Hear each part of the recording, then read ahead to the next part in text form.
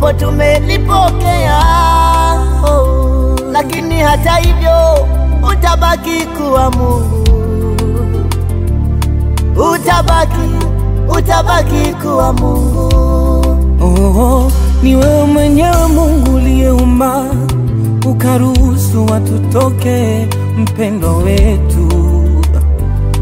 Bwana, jina lako litukuzwe, libarikiwe milele milele. Twakushukuru kwa yote, Bwana. Umekuwa mfano bora, mazuri umeyafanya, dira umetuonyesha. Japo machozi yatiririka, tujikaze, hii ni njia kila moja. Tuonane milele, tuonane bandarini kule, tuonane milele, haleluya, tuonane bandarini kule, tuonane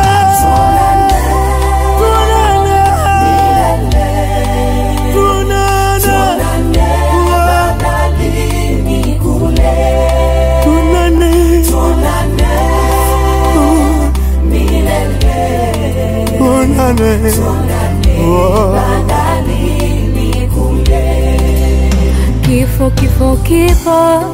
popote tulipo kipo, tumombe Mungu atulinde.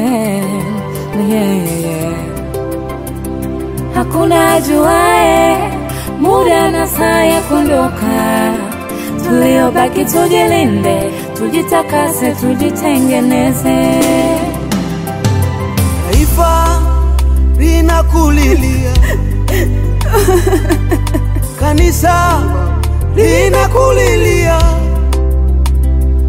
familia inaomboleza. Penda vita umeimaliza, Simanzi zimetawa, umelala kama utamka. Hivi ni kweli umeondoka, umetuacha.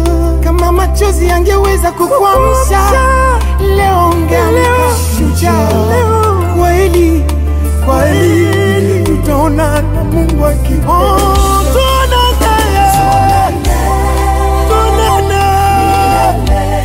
Yerusalemu ya Baba, bandarini kule, tuonane nyumbani milele Baba, tuonane bandarini kule, tuonane milele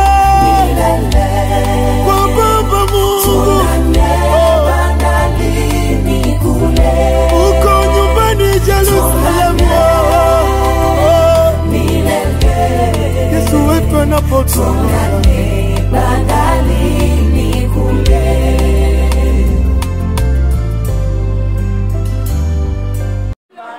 Salama nikiitwa hukumuni, rohoni nina amani, nikivikwa haki yake, sina hofu mbele zake. Kwake Yesu nasimama, yeye mwamba ni salama, yeye mwamba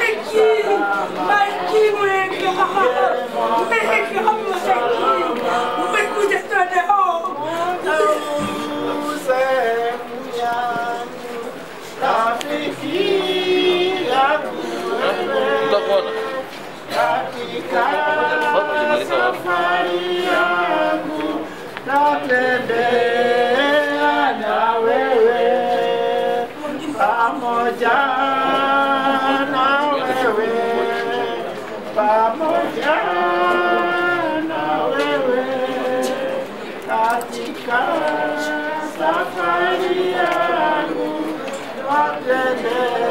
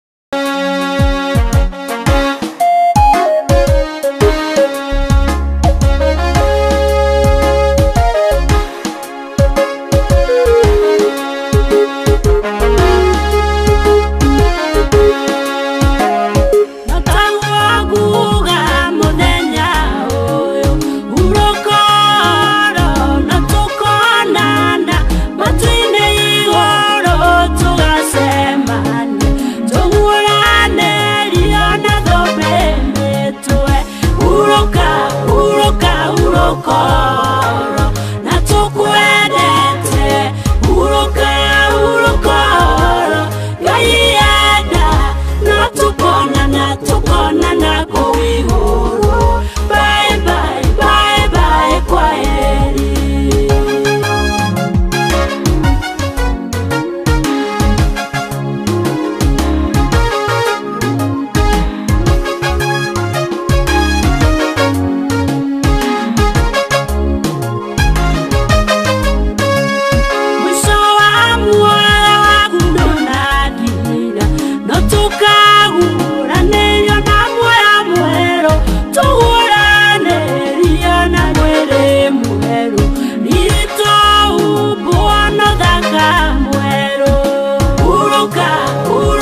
urokoro na tukwendete uroka urokoro gaienda na tukona na kuihuru bye bye bye bye kwa heri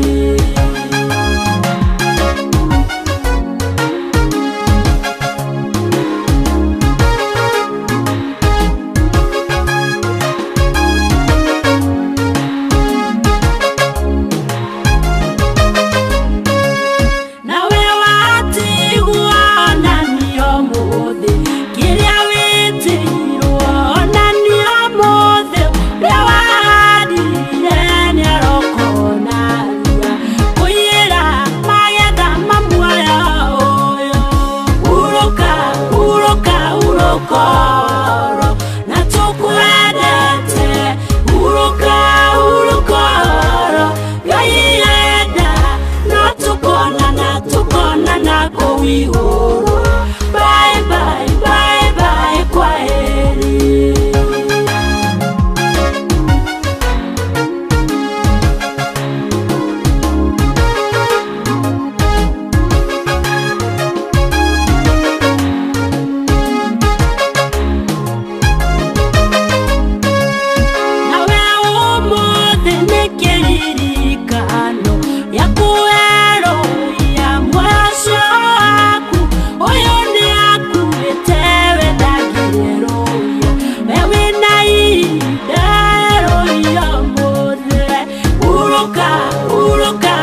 urokoro na tukwendete uroka urokoro gaienda na tukona na kuihuru bye bye bye bye kwa heri uroka urokoro na tukwendete uroka urokoro gaienda na tukona na kuihuru bye bye bye bye kwa heri Kila goti lipigwe, kila ulimi ukiri kuwa wewe ni Mungu pekee, ni wewe zaidi ya yote, tabaki kuwa Mungu, Alfa na Omega, badiliki kamwe, zaidi ya yote, tabaki kuwa Mungu. Alfa na Omega, badiliki kamwe. Umenipigania vita vikali ambavyo mimi singeweza peke yangu. Maadui waliniandama, lakini ukawatawanya kwa njia saba. Usifiwe, uabudiwe, zaidi ya yote, kumbuka.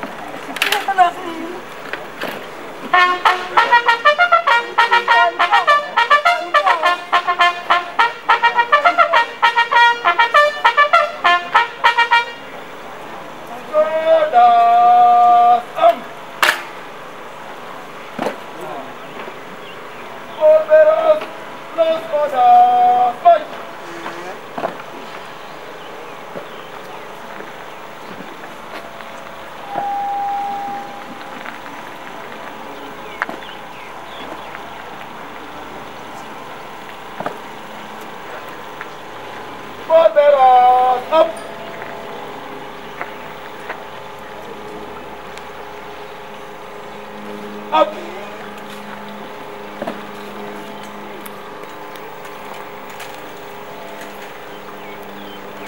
Fire party, go in the front, slow march.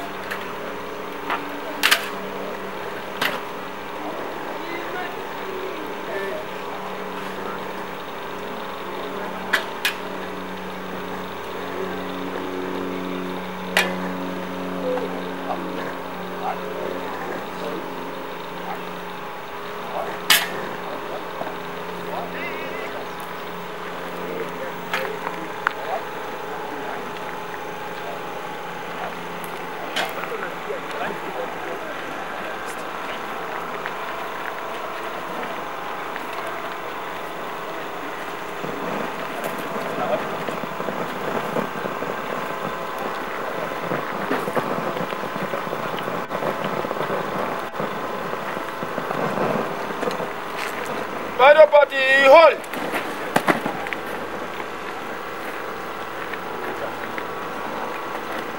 Inward, turn.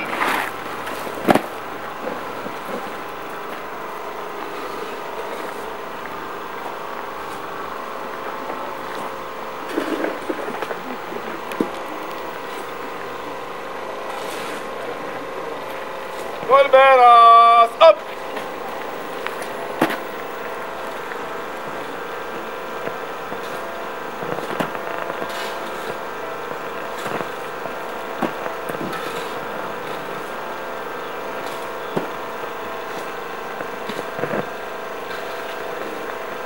Fire party, turn to your right and salute.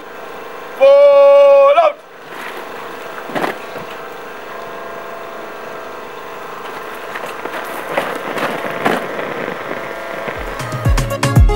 Ifukunirero maikomina hawinyanya nikoiga motora tutoraga ni undu wa mwathani na riri tugukuwa tukuaga ni undu wa mwathani wogorera turi muoyo kana tukwete turi mwathani ukwatiko tuone kwihotanira otori ho waithakari tuago gatagati kamange nashanuka wega rigetha wone ngorikagemie konge nogo Ngai witwekete mugunda-ini wa mahua make tuguaga ruo muno riria tutigetwo ni andu aitu tukoria Ngai marahotekire rugendo-ini no uhoro wa ma ni ati wina Jesu ndungihoteka matoratie mothe mathe Ngai arona makagemie konge ukwatiko tuone kwihotanira otori ho waithakari tuago gatagati kamange nashanuka wega rigetha wone ngorikagemie konge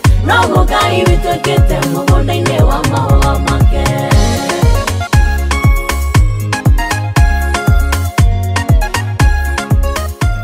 Usemi huu ni wa kweli. Ikiwa tulikufa pamoja naye, tutaishi pia pamoja naye. Tukiendelea kuvumilia, tutawala pia pamoja naye. Tukimkana naye pia atatukana. Tukikosa kuwa waaminifu, yeye hubaki mwaminifu daima, maana yeye awezaye kujikana mwenyewe. Maana Mungu aliupenda ulimwengu hivi hata akamtoa mwana wake wa pekee, ila kila amwaminiao asipotee, bali awe na uhai wa milele. Basi kwa vile watoto hao kama waitavyo ni watu wenye mwili na damu, Yesu mwenyewe akawa kama wao na kushiriki kibinadamu wao. Na tuombe. Mwenyezi Mungu Baba wetu wa mbinguni, tunalisifu jina lako leo. Tunakuinua kwa wema wako na uaminifu wako. Na kushukuru kwa sababu ya matendo yako ambayo kwetu ni makubwa sana. Na tunakushukuru kwa sababu maisha yetu Mungu yako mikononi mwako. Na kama vile neno lako linavyosema katika Zaburi 37 na mstari wa 23, ya kwamba hatua za mwenye haki zinaongozwa na wewe Bwana. Nakushukuru kwa sababu ya siku hii ambayo Bwana umetuleta katika kikao hiki na ili tuweze kuutafakari wema wako na uzuri wako na hata zaidi ya yote kufariji jamii ya mpendo wetu Wanjiku. Tunapenda kuomba wakati ambao utakuwa hapa, utakuwa miongoni mwetu ya Bwana, tutatubariki kwa maana tunaomba hapa Yesu Kristo Bwana wetu. Bwana Yesu asifiwe. Praise the Lord. Kwa niaba ya mchungaji Samuel Thairo ambaye ndiye bikwa parishi ya St. Ambrose, ningependa kuwakaribisha sana katika ibada yetu ya siku ya leo, na tutaungana kuimba wimbo ambao unasema cha kutumaini mimi sina ila damu yake Yesu, sina wema wa kutosha dhambi zangu kuziosha. Tunapoanza ibada yetu ya mazishi. Cha kutumaini sina ila damu yake Yesu, sina wema wa kutosha dhambi zangu kuziosha. Kwake Yesu nasimama, mwamba ni salama, ndiye mwamba ni salama, ndiye mwamba ni salama. Njia yangu iwe ndefu, yeye hunipa wokovu. Mawimbi yakinipiga, nguvu zake ndizo na kwake Yesu nasimama. Mwamba ni salama, ndiye mwamba ni salama, ndiye mwamba ni salama. Damu yake na sadaka nategemea daima, yote chini ya kisha Mwokozi atanitosha. Na kwake Yesu nasimama, ndiye mwamba ni salama, ndiye mwamba ni salama, ndiye mwamba ni salama. Nikiitwa hukumuni,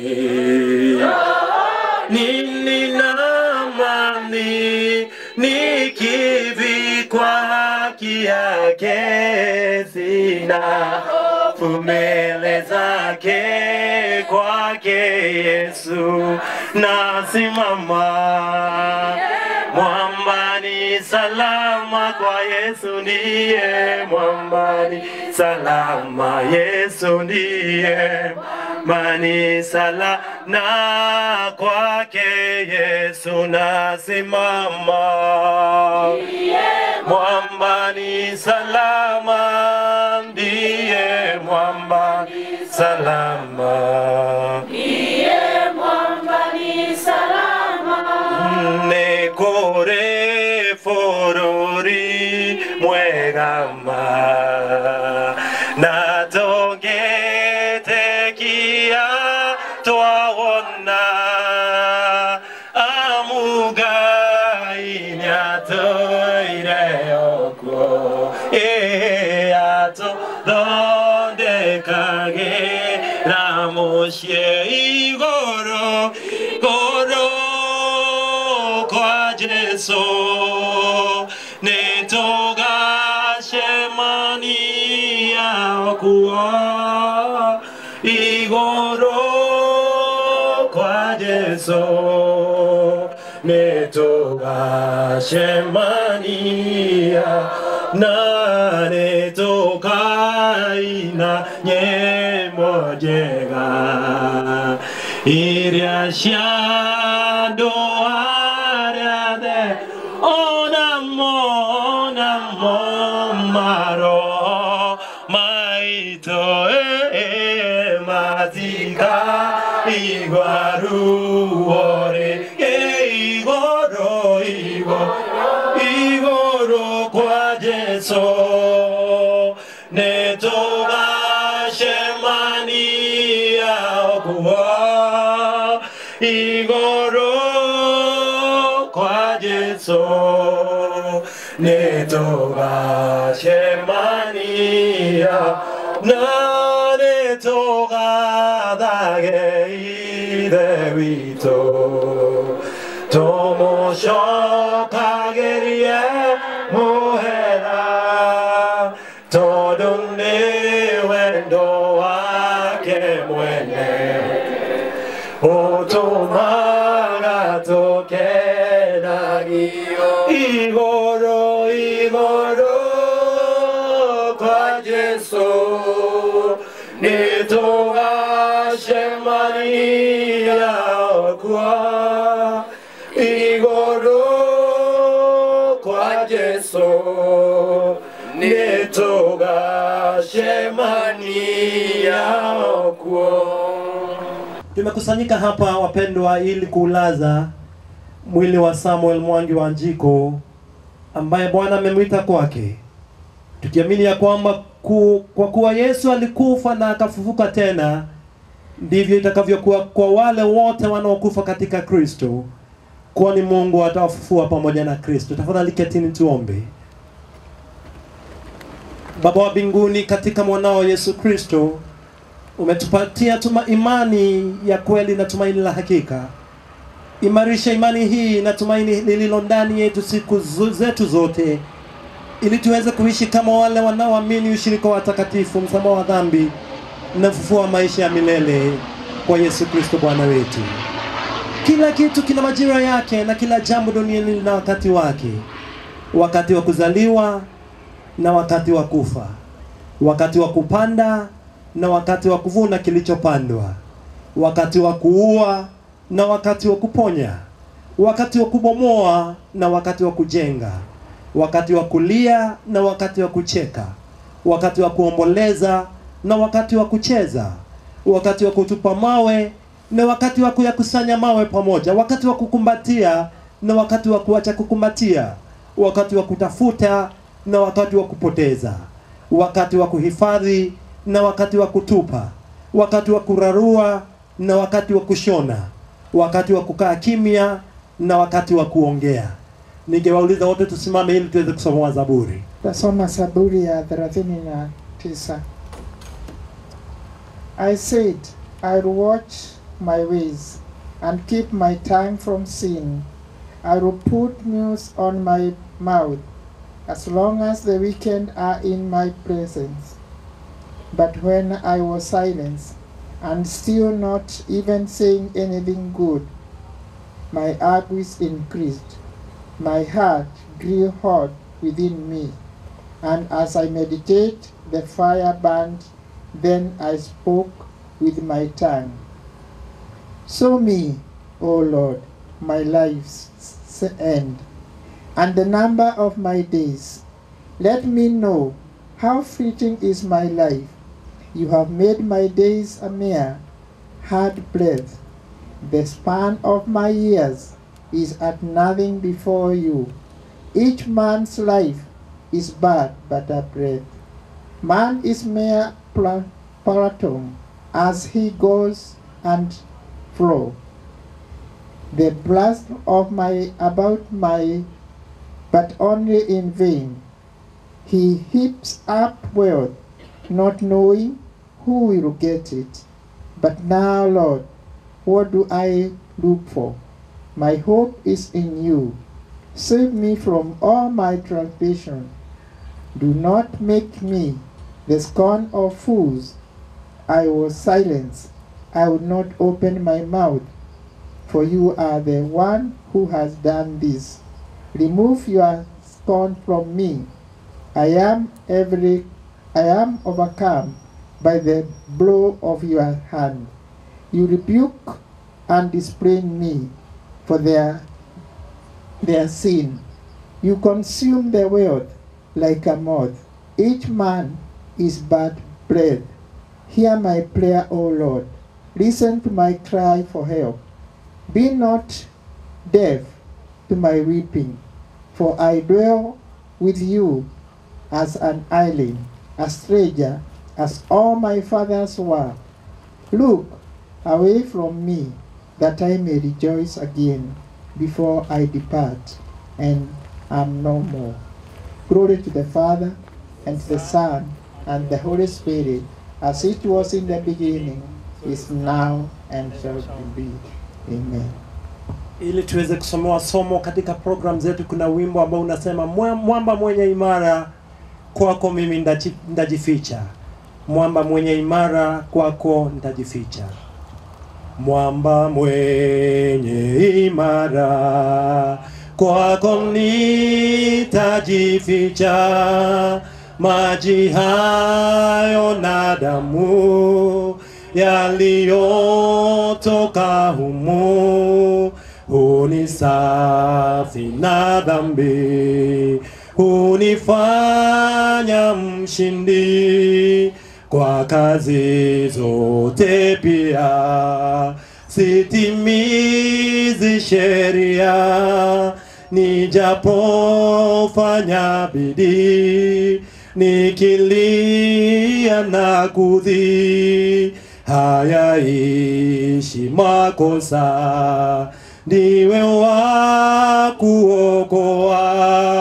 Sina cha mkononi, naja msalabani, nilitupu nivike, ni mnyonge nishike, nilimchafu naja, nioshe nisijafa, nikungoja po chini na kwenda kaburini, nipapo mbinguni na kukuona enzini. Roho yangu na iwe rahani mwako wewe.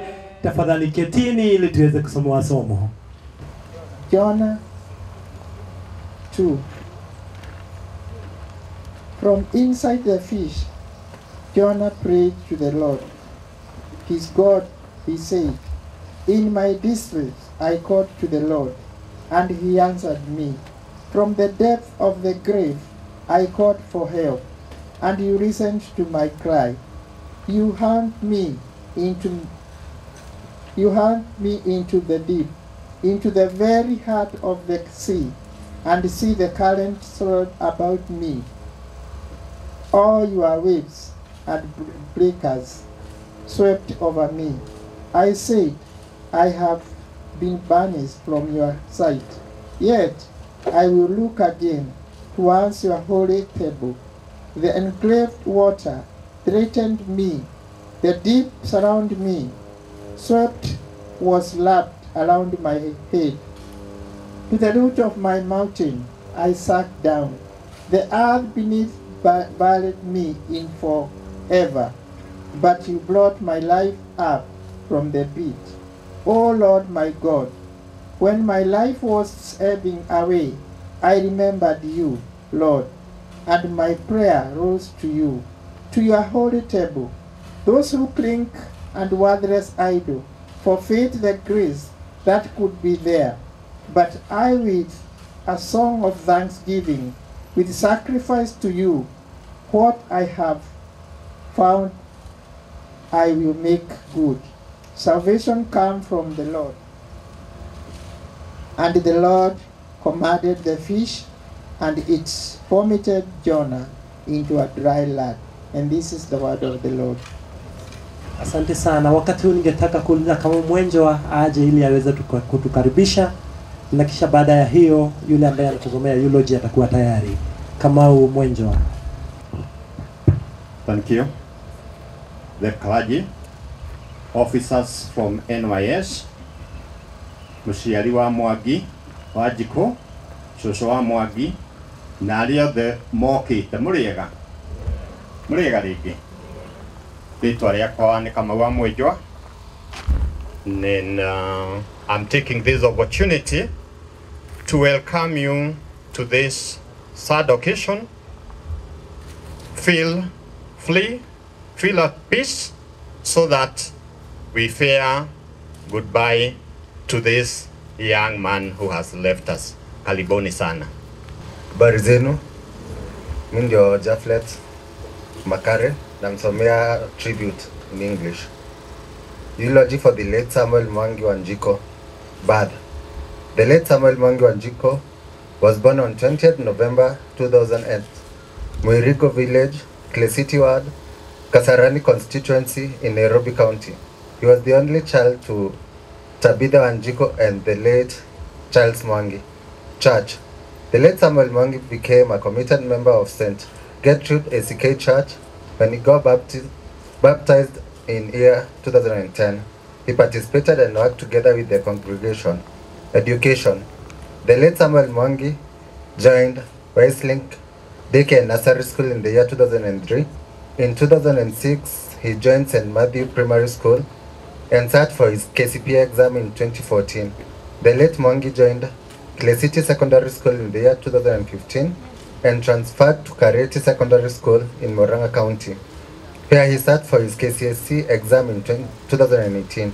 He joined Kimathi Technical College in 2019, where he was exemplary student and friend to many. He was later enrolled to NYS Gilgil campus and later NYS Kerio Valley, where he was till his demise. He performed well, maintained friendships, and lived peacefully with everyone he engaged with. Sickness and demise. The late Samuel Mwangi was of good health in his entire life.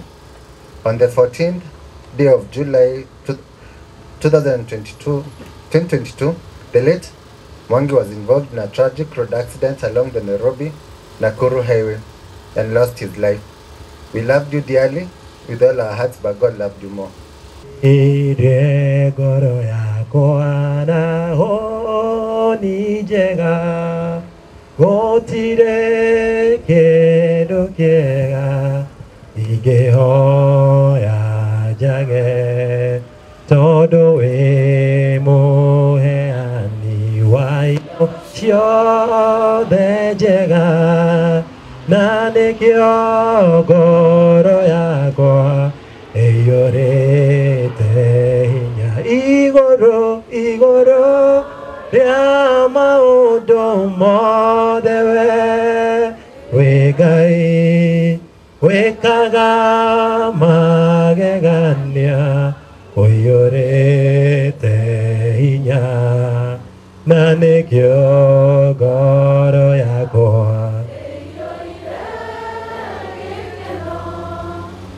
kumenya dinawe. Kwa wakati huu tungetaka kusikia wasemaji wanenaji wachache wakituongelesha, na ndamuuliza MC akaribia hapa ili aweze kuwapatia fursa hiyo. Asante. Habari zenyu? Thank you. Naitwa MC Geshane na nimesimama hapa ili niweze kukaribisha wanenaji. So tutaenda kulingana na program. Tutaanza na mtu wa familia ambaye anaitwa Nelson Gakahu. Alafu tutaongeleshwa na friends wako wawili, kuna mmoja friend of family na mwingine na represent friends of Mwangi. Kwa hivyo hao ndio watakuwa wa pili. Then tuko na administration kama wako tayari, kama wako, although hapo naweza kuachia mchungaji, ndio at least tunaweza waita. Kwa hivyo hapo nitakuachia. Then kuna mtu wa tatu ambaye atakuwa represent kanisa. Mrs. Gashane, mahali hapa tafadhali. Yesu asifiwe. Eunice Gashane na ndiokoka. And all friends and family, we want to tell you thank you for coming to join hearts with this family of Wanjiku. For we know when you commit yourself, when you sacrifice your time to be with those who are mourning, God will really bless you so much. Mimi nimesimama hapa kwa niaba ya marafiki wa Mama Mwangi. Tumekuwa na Mama Mwangi kwa muda mrefu sana. Sasa hiyo Mwangi alikuwa katoto kadogo sana, labda mwaka moja ama miaka mbili. Na tumekuwa pamoja kwa kanisa St. Gertrude before St. Ambrose was born. Tumekuwa pamoja kwa fellowship inaitwa Mwirigo Fellowship. Tulikuwa tukitembelea kila mtu, tulikuwa tunakaa kama watu wa standard moja. Hakungejua nani ako na nani hana, sababu tulikuwa tumeweka urafiki wetu tukiongozwa na Yesu na tulijua bila Yesu hatuwezi kaa pamoja kama marafiki. Nataka kusema bila tumejua Wanjiku Tabitha, tumekuwa pamoja naye na ni mtu mzuri kabisa. Nataka kusema hana ubaya na mtu, ni mtu wa furaha sana. Wale wamemuona kwa hizo siku kidogo wanajua ni mtu wa furaha sana, na vile amepoteza mtoto wake, it's very unfortunate. I actually don't know what to say, because losing a loved one, it is the worst thing in the world. But God will comfort you. That's all what I can say. Mungu akuwe naye, sababu ni yeye tu anaweza kumpatia ile amani anahitaji wakati huu. Nataka kusema sisi wote tuko hapa, na wale tulikuwa mwanzoni na yeye, tumshikilie kabisa. Tumshikilie, na ndio Mungu ampe amani na ampatie healing haraka, because healing hiyo itatoka kwa Mungu, haiwezi toka kwa sisi, lakini tukiwa karibu na yeye Mungu atatenda mazuri. Nataka kusema nifikishe hapo, maana hii si wakati wa furaha. Kuruhusu mtoto, it's painful, and God bless you so much. Thank you very much. Nataka mtu anaitwa Lucy Wanjiru ambaye ana represent Friends of Mwangi. Lucy Wanjiru ambaye ana represent Friends of Mwangi. Tafadhali. Nimemuona anakuja. Karibu ili uweze kukuja na utoe speech yako na itakuwa mzuri. Habari zenu tena. Kwa majina naitwa Lucy Wanjiku, na nimesimama hapa juu Mwangi alikuwa brother wangu, na ni mtu nimejua kutoka tukiwa wadogo. Tulisoma Wesley pamoja. So tulisoma Wesley pamoja, na tukigrow nilishi kujua ni mtu ni brother wangu in short. Juu Wanjiku mamake angenunua kitu hadi wa leo yeye pia huwa anatununulia pamoja. So I remember kuna time tulikuwa tunaongea na yeye, sisi tulihama kutoka Mwirigo hadi Wetevye. So tunasema since kuna distance, sitakuja tuishi mimi kidogo, Wetevye kidogo, ndio tusifeel hiyo ka distance. Venye ameenda bila kukuja ndio sijaelewa. Halafu the other thing, kuna zile vitu tulikuwa tunafanya za ujanja nzuri, yani ametuacha na memories. So nakumbuka ingine tukiwa mazishi ya rafiki yetu Tony, tukiplan venye atarudi shule. Hizo ni one of behaviors zenye tulifanya zenye azibambi. But nashukuru tu Mungu kwa hizo time alitupea, na Mungu atapea watu nguvu, because she's still our mother.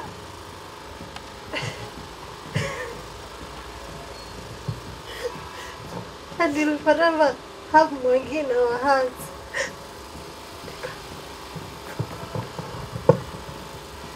Thank you, na muendelee kujipa nguvu. Ninataka kuita mtu anaitwa Anthony ambaye ana represent kanisa. Anthony, tafadhali mahali huko. Praise the Lord. Bwana Yesu asifiwe. Kanisa na maafisa wa kutoka NYS na wale wamekuja kuopeleza rafiki yetu, hamjambo. Hamjambo tena. Kwa majina ni vile mmesikia, naitwa Anthony Mureithi, na represent kanisa yetu ya St. Ambrose pale Kasarani, ambapo our sister Tabitha Wanjiku anaabudu na sisi, na tunataka kuleta labidabi zetu kwa hii familia. Tunajua sio jambo rahisi kwa hii jamii, lakini tunaomba Mungu azidi kuwafariji na azidi kuwapa nguvu. Huyu kijana ni mtu najua sana, hata siku za mwisho ndio aende shule mahali alikuwa amekuja attachment ya mechanic, alinitengenezea gari. Hata ile siku akisafiri wakiwa na jamaa wake wa motorbike, mimi niliwaona, na ni jambo la kuhuzunisha sana, kwa sababu ni kijana, alikuwa kijana mzuri, kijana mpoa sana, kwa sababu ni wakati wa siasa tulikuwa tunaitana na yeye Wajakoya. And he was a good man, na si jamaa mugebishana na yeye. Ni kijana, alikuwa jamaa mzuri. Hata yule mtu alimkuwa anamfundisha kazi ya mechanic aliniambia ni jamaa ukimtuma kitu alikuwa na cooperate vizuri sana. So he's a good man, na tushamfungua asafiri salama, na mama yake yazidi kujipatia nguvu, na tutakushikilia kama kanisa ya St. Ambrose, na Mungu azidi kuwabariki. Asanteni. Asante sana. Nataka kuchukua fursa hii nirudishie mchungaji kwa sababu ya administration, ndio kama wako aweze kutuguide vile watafanya, na itakuwa jambo mzuri. Asante. Asante sana MC, Mwenyezi Mungu akubariki. Ningependa kuuliza kama tuko na chief ama assistant chief ambaye amekuja kuomboleza pamoja nasi. Juu kama tuko naye miongoni mwetu, ningekuomba tafadhali usimame. Tafadhali njoni hapa mbele, wale ambao wanawania nyadhifa mbalimbali njoni hapa mbele. Na leo nimekuja kuungana na nyinyi kwa sababu Mwangi mwenyewe nilikuwa namjua, nimemuona akikua, na nasikia uchungu wa mama yake kwamba kupoteza ua lake. Mimi kama mtoto wa kipekee hata sitaki kuamini venye anaweza kuwa akisikia, na naomba Mungu ampatie nguvu, amshikilie, na ampatie imani kwamba matendo ya Mungu hatui question. Wale wote tumekuwa nao, na saa hii sikue mwisho ya kumshikilia. Najua watu wengi sana wakati tumemaliza wanasemanga tumemaliza, lakini she needs us more than ever. Na najua tunasemanga ya kwamba ati nitakuwa nakuja kukuangalia, lakini unakuta hatujatiki hiyo register. Ningeomba hii wakati tuweze kwenda kumuangalia, ndio asikue na hiyo upweke. So na mimi pia naomba kura ya Kreseti kama MCA. Asanteni. Thank you very much. Tuko live on YouTube, kwa hivyo ni vizuri ndio unaona tunaambia mtu aangalie pale. Si ni sawa sawa? Asante. Rĩrĩa wanyonirie kuoya nĩndakenire, ndamenya kũrĩ bata wakwa. Igũrũ nĩ kũrĩ Ngai ũiguaga mũndũ, tito gũturagia andũ. Tito gũturagia andũ ngeta. Bwana Yesu asifiwe. Wakati huu tunataka kuuliza watu wa Bethlehem waje na ili wamtukuze Mungu na wimbo mmoja, mahali ambapo shiko ana fellowship katika kanisa letu la St. Ambrose.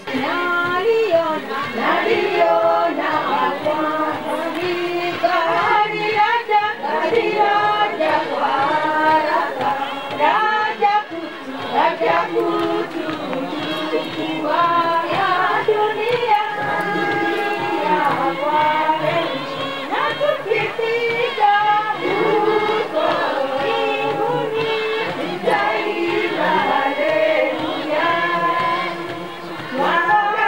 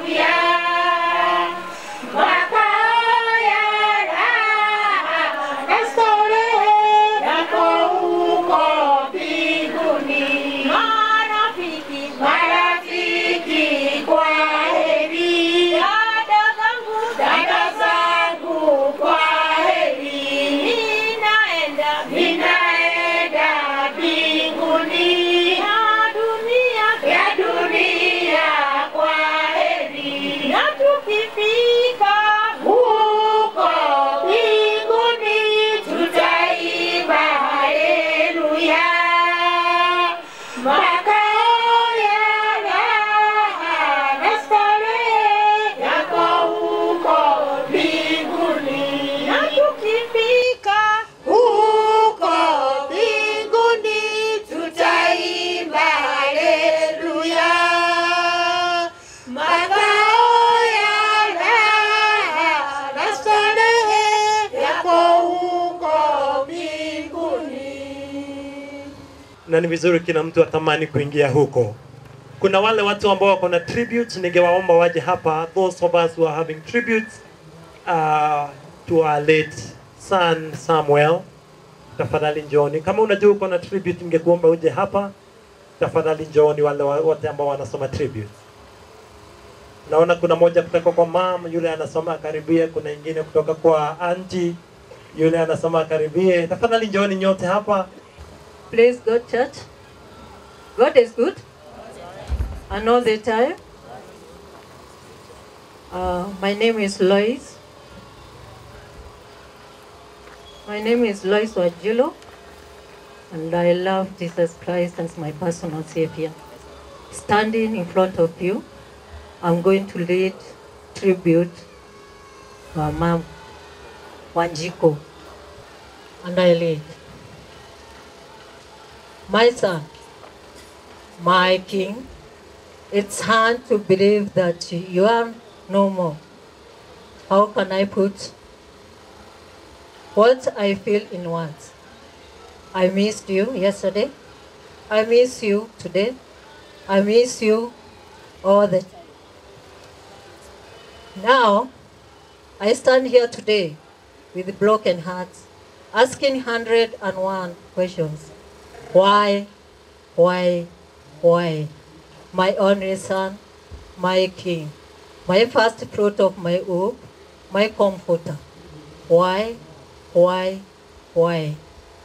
loss of Mwash is something I could have never prepared for. I wasn't ready. I'm still not ready. He had so many dreams and so many plans for future. He would have made. He had so many dreams, so many plans for future. He would have made those dreams come true and achieve his goal of being proud of mom and himself. Now, I know why you always told me to be strong, Lada mom. You knew that one day I would need the strength to bear your loss. Life isn't about waiting for the storm to pass. This is the lesson learned from my son Mwangi during his short life. My son lived his life in his terms. He listened, respected, and obeyed. He was a free spirit who lived in the present and again on his terms. He was a dreamer. He was a leader and had followers. He could enter a room and brighten it with a smile. His attitude and strong presence taught him credit that made all his friends easily and easy.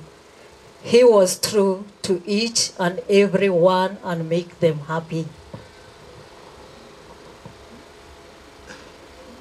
Mwash, my king. I'm proud of you, my king. I love you with all my heart. I am your best mom. I will continue seeking peace. As for you, you wished.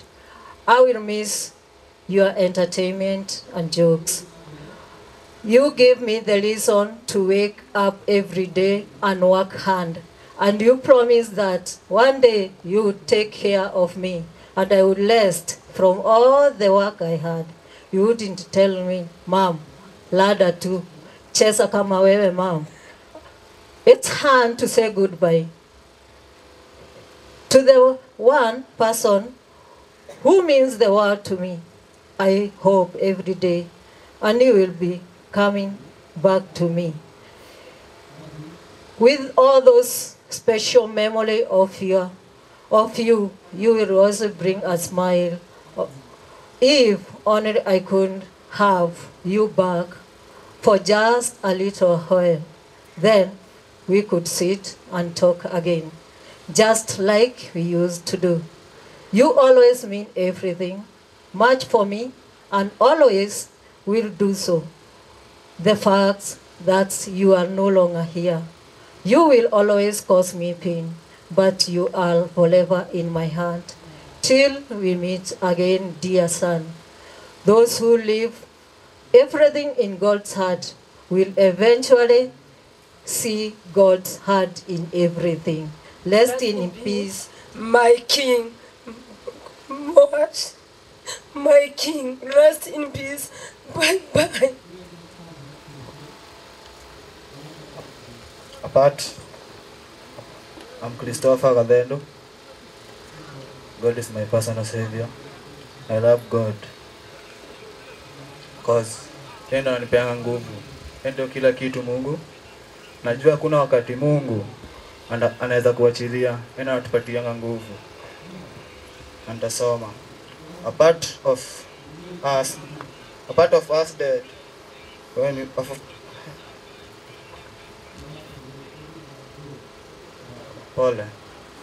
A part of dead when you did more. Sitasoma hii. Wacha niseme. Mungu ndiye analinda kila kitu. Mungu ndiye anatupatanisha na anatupatia nguvu. Mwasa ametuacha. Mom, chukua nguvu. NYS, I'm a soldier. Tumetrain, alitrain, atafuta nguvu. God, tupatie nguvu. Tumekubali. Rest in peace, Mwas. Fellow soldier, rest in peace. The clergy, the NYS officers, Chico, Tata, friends, family, praise the Lord. My name is Mukami, and Mwangi is and was my nephew. I'm going to read a tribute on behalf of my sister, Mercy.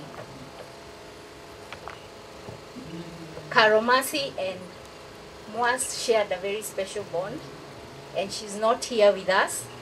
So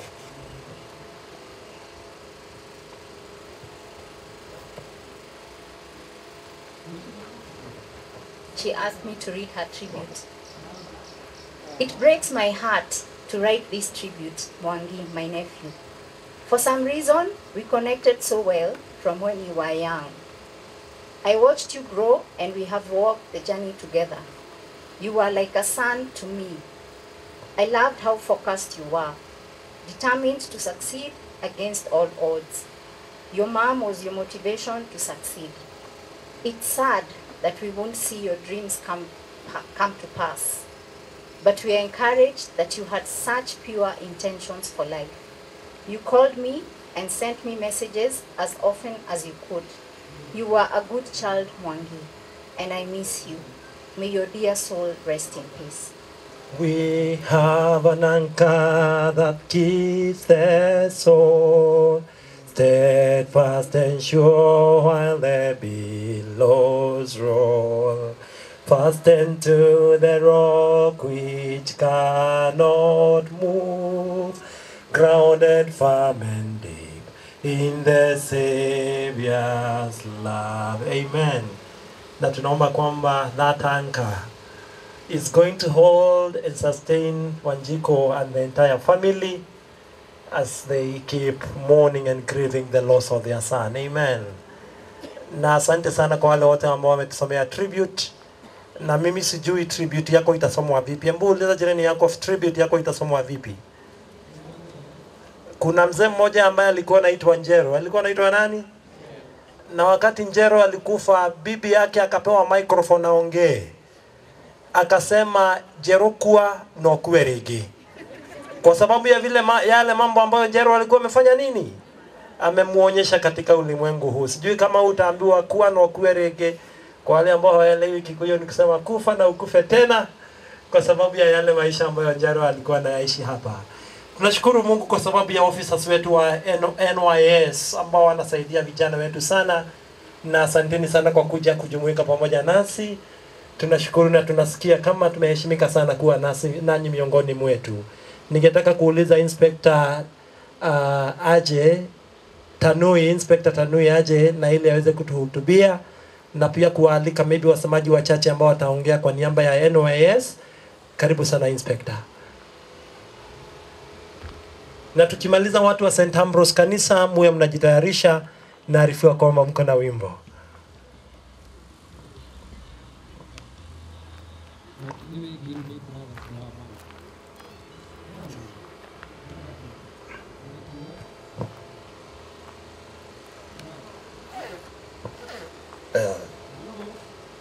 God is good and all the time.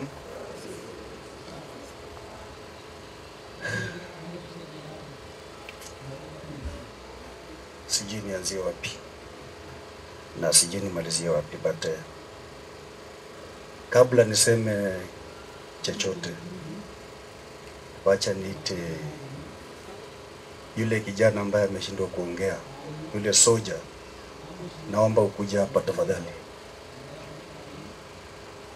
Naomba tu aje aseme kitu. He has a lot to say.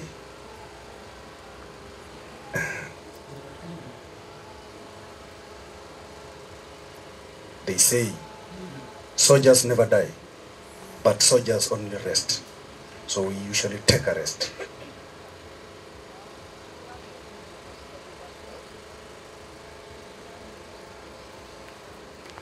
Yes.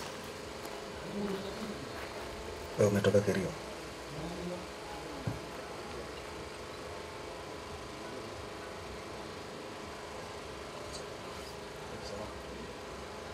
Asante. Mungu ndio kila kitu, Mungu ndio anatulinda. Mungu alaze mwasi pale pema. Thank you. I just did that because we as the NYS family, we have really lost a gallant soldier, a young lad, a soldier who was on a mission to accomplish the impossibilities. But the cruel hand of death has robbed us, one of us. We work as a family, we work as a team to make sure that the youth of this country become people who have visions so that they can pursue their goals and achieve them.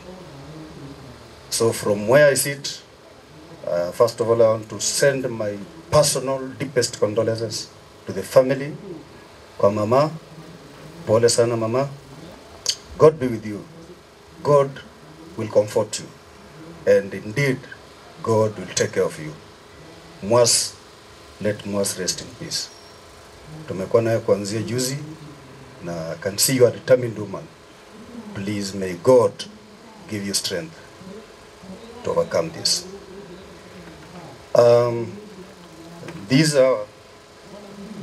I stand before you this day, a sad man, a sad officer from the National Service, because we've lost one of us. And with due respect, I've been a trainer for so many years in Gilgil, and perhaps Mwas might have crossed. Labda tumepatana na yeye, ananijua sana lazima, because I can look at that face, that smiling face. Lazima tumeparticipate na yeye kwa njia moja ama nyingine. But I just want to say pole kwa familia. I stand here to represent my Director General and the entire NYS fraternity to bring condolences na kusema pole kwa familia, kwa kanisa na kwa vijana wa huduma ya taifa. Before I read this message from my boss, I have one word, and niseme wacha niombe wazazi wale tuko hapa. Wazazi wale tuko hapa. Wazazi mko? Tunapatana wazazi? Hebu inua mikono wazazi. Mama inua mkono. Tafadhali sana. Baba inua mkono. There is one major problem in this country, and that we cannot shy away from it. The use of our roads. Mimi ni matanga karibu sijui ngapi nikienda kuzika kijana ambaye amehusika kwa ajali. Tafadhali, I beseech you, I kindly request you, at any given time when you are using the road, either you are pedestrian, either you are motorist, either kwa ile njia yote, please mind other road users. Munanishika kweli? Munanipata vizuri? Tumepoteza watu wengi sana kwa sababu ya barabara. I am saying so because Mwangi, from this eulogy, it has been written that he sustained injuries caused by an accident. We know accidents are not planned. They may occur, but let practice cautious. Let us be very cautious when we are on our roads. Ningeomba wale vijana wanaendesha pikipiki. Hata mmeona tu wengine hapa. Si mmeona na macho? Tafadhali, sisi ni wazazi, tuwaongeleshe. Tuwaongeleshe. Hii pikipiki, wewe ndio body. Hata hii gari, kuna wakati itafika wewe ukwe body. So tumia barabara vizuri, control speed, now mind other road users. Amen? Wacha hiyo ni wachie hapo.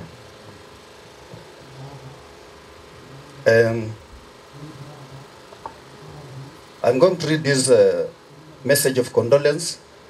It was written on 21st July 2022. Message of condolence to Mama Mwas. We have learned with profound shock and sadness of the sudden death of your son, Samuel Mwangi, service number 181A887, which occurred on 15th July 2022 while traveling back to the camp after completion of his official pass. Samuel joined the National Service on 28th June 2019 as a volunteer serviceman. Upon his completion of the mandatory paramilitary training program at our NYS Gilgil College, he was posted to Tumaini Field Unit for the National Service Program. Later, he joined NYS Kerio Valley School of Construction, where he was undertaking plant mechanic course. We have known Samuel as a committed and dedicated member of the service, who was always committed to achieving his lifetime dreams. It is unfortunate that the cruel hand of death has robbed the service of a young, energetic, and hardworking person who still had a lot to accomplish during his lifetime. He will be certainly missed by both his peers, colleagues, supervisors, and the entire National Youth Service family. On behalf of the service fraternity and on my own behalf, I would like to convey my deepest condolence to you, the family, and the entire community following this unfortunate demise, and pray that our Almighty God grants you sufficient strength to bear the loss. May the Almighty God rest his soul in eternal peace. Yours faithfully, James Gishaba Osiemo, Assistant Director for Director General and Chief Executive Officer, National Service. Thank you very much. That was a brief message from our Director General following the demise of our beloved young man. So kwa hayo mengi, nasema poleni, tutashikana mkono pole na tutaombea familia. Kanisa msiachilie, nimesikia mama ni wa kanisa. Wamama wakiwa na imani, nchi inapona. Najua sisi saa zingine tunaenda vita, lakini mama anabaki nyumbani akichunga watoto. So mtuombee. Asanteni sana and God bless you. Thank you. Amen. Asanteni sana NYS. Mwenyezi Mungu awabariki. St. Ambrose njooni ili muweze kumtukuza Mungu na wimbo.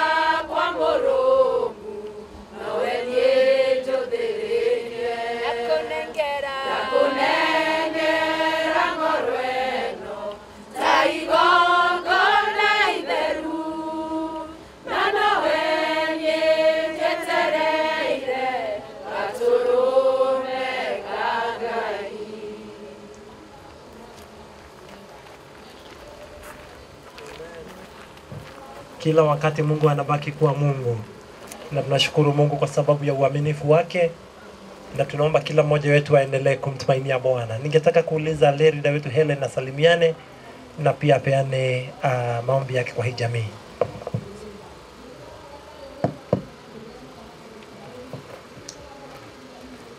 Bwana Yesu asifiwe. Kwa jina kama mmesikia ni Helen Gitau. Mimi ni lay leader, tunafanya kazi na mchungaji Reverend Samuel Dairo katika kanisa ya St. Ambrose pahali mama ya Mwangi anahudumu, na ningetaka kuleta rambirambi zangu familia yangu kwa familia hiyo. Tumekuwa nayo mkuwa na hiyo familia tangu hii mambo ilifanyika, na niseme wakati mwingine nashindwa na kuongea nikikumbuka vile tumelea Mwangi na mama yake hapo Moirigo. Nilijua Mwangi akiwa mdogo na amekuwa tukiwa na yeye nikimuona, na mama yake amekuwa wakati wowote akiniambia mama ombea Mwangi anarudi shule, mama ombea Mwangi ametoka shule. Tumekuwa hivyo na mama ya Mwangi, na hata hiyo wiki Mwangi amekufa tulikuwa na mama yake kwa stage ya stima, na tukaongea kuhusu Mwangi, na nikamuuliza Mwangi ako aje, akaniambia Mwangi anatakikana arudi shule hiyo wiki. Na kuongea tena na Shiko tuliongea saa 9 ya usiku wakati alinipigia simu akaniambia Mwangi amepata accident. Sikuwa na kusema isipokuwa kuomba, sikulala tena. Niliendelea kuomba mpaka asubuhi, wakati nilimwambia afike ajue kama ni ukweli na arudi aniambie, na akaniambia ni ukweli, Mwangi hayuko. Kwa hivyo Mwangi ni mtoto ambaye nimemjua sana. Hata mchungaji Dhairu tulienda na yeye tukamuombea wakati alikuwa amevunjika mguu, na baada ya hapo tumekuwa tukiongea mengi na mama yake, na kila wakati ananiambia kumbuka Mwangi anarudi shule. Kwa hivyo ni huzuni, lakini tumeona Mungu ametupatia nguvu tangu hiyo siku, na ninataka kushukuru sana watu wote wale wamekuwa wakikuja katika hiyo kikao. Nimekuwa huko kila siku na ninawashukuru sana, ni kwa sababu Kuna mchungaji alituambia unaweza sikia mtu amepatwa na kifo, alafu unaingia tu kwa M-Pesa, unaanza kutuma pesa. Hujaenda uone huyu mtu amekufiwa, amekuwa namna gani. Wewe unatuma tu pesa, unafikiria haja ya huyo mtu ni pesa. Saa ingine haikuangi haja ya pesa. Saa ingine huyo mtu akikuona hivi ndio anashikwa na nguvu. Lakini ukimtumia pesa na hujamuona, ujui amekaa aje, ujui ameshikwa aje na hiyo kifo, hautajua. Lakini vile nimeona upendo mwingi ya watu wa Mwirigo na marafiki wote wa mama Shiko na hata wale wanafanya kazi na yeye, nimeshukuru sana na nimeona upendo mwingi. Na ninaomba tuendelee hivyo, na vile tunasema tusiwasilie siku, tuendelee na kurudi. Tunajua pia tunasemanga tutarudi, lakini wakati mwingine kwa sababu ya shughuli mingi tunaenda tunasahau. Lakini ningeomba sana tuwezidi kuangalia Shiko na kumuombea sana sana sana. Maombi Mungu anasikia, na tukimuombea ndio ataendelea na kupata nguvu. Bwana wabariki sana na tumeshukuru.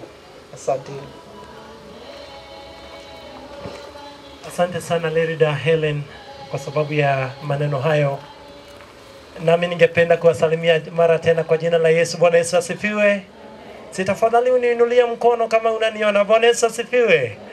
Ni vizuri kumsifu Mungu kila mara na kila wakati.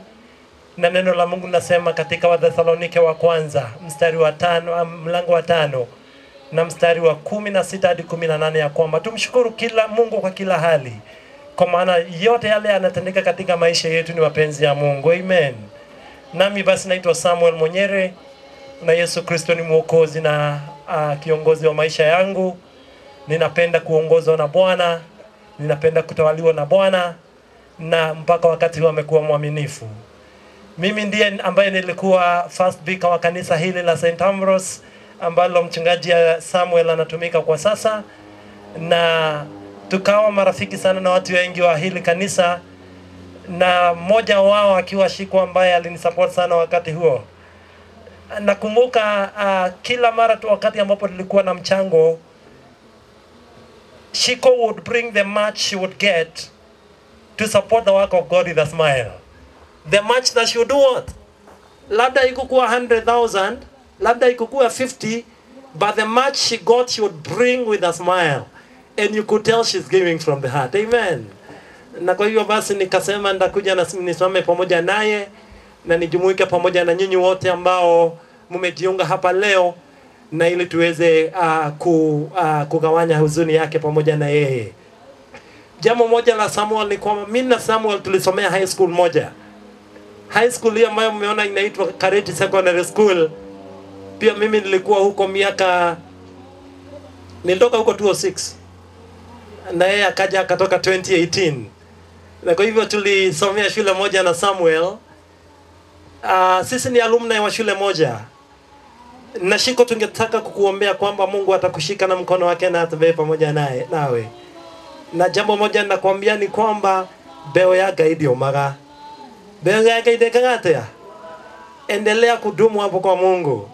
Hapo ndipo ambapo msaada wako unatoka. Na kama vile ambavyo nilisema siku ya juzi wakati ambapo nilikuja matanga ni kwamba usisumbuke kujiuliza Mungu ataanzia wapi, anajua. Usisumbuke kujiuliza Mungu atafanya nini. God has figured it out. He knows what exactly he will do. Na jambo moja ambalo tutakuhakikishia ni kwamba kesho yako lazima itakuwa kesho ya ushindi.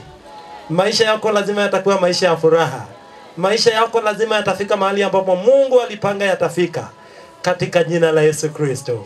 Tumebarikiwa leo kwa sababu vika wetu ni atatuletea neno la Mungu, na ningeomba tusimame sote tuimbe wimbo mmoja ambao ni wa Kikuyu ambao unasema hao horo wa moyo ndithanganagia, hata kama mambo yatakuwa magumu aje, hao horo wa moyo ndikagatea tondu munjitiri moyo ni anjiriria ari othe mamwetagirira ndari hindi akamaconorithia. Amen.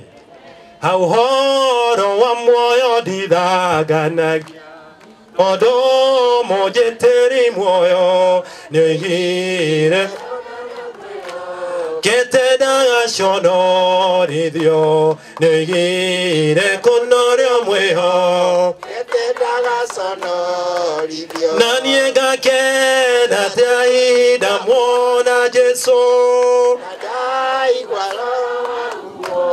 nada menya kona teoda makiwitone wa kinya nada menya kona teoda makiwitone wa kinya tidero nederire moyo ona reitare hinya no mwathani Jesu agwete woko shaitani dehota no mwathani Jesu agwete woko shaitani dehota nanie gakena teaida mwana Jesu gwashoro wa nada menya kona teoda makiwitone wa kinya nada menya kona teoda makiwitone wa na mama izo makwane makerorera odio amwathani Jesu na guoko gwakwane goka geithia Jesu moyo wakwa na guoko gwakwane goka geithia Jesu moyo konanie gakena teaida mwana Jesu nadai gwasoro wahuo nada menya kona teoda makiwitone wa kinya nada menya kona teoda makiwitone wa namiega kuhereria mote wa moyo jio ironethayo moige nadie matunda ma moyo maranyenderirageria nadie matunda ma moyo maranyenderirage naniega kena teaida mwona Jesu nada menya kona teoda mwakitone wa kinya nada menya kona teoda na otheine waitora enage tuama yako urokoni atheru na he na roero moyo no anatarege shishio na he na roero moyo no anatarege shi nanyega kena teaida mwona Jesu wasoro wa nada menya kona teoda makiwitone wa kinya nada menya kona teoda makiwitone wa kinya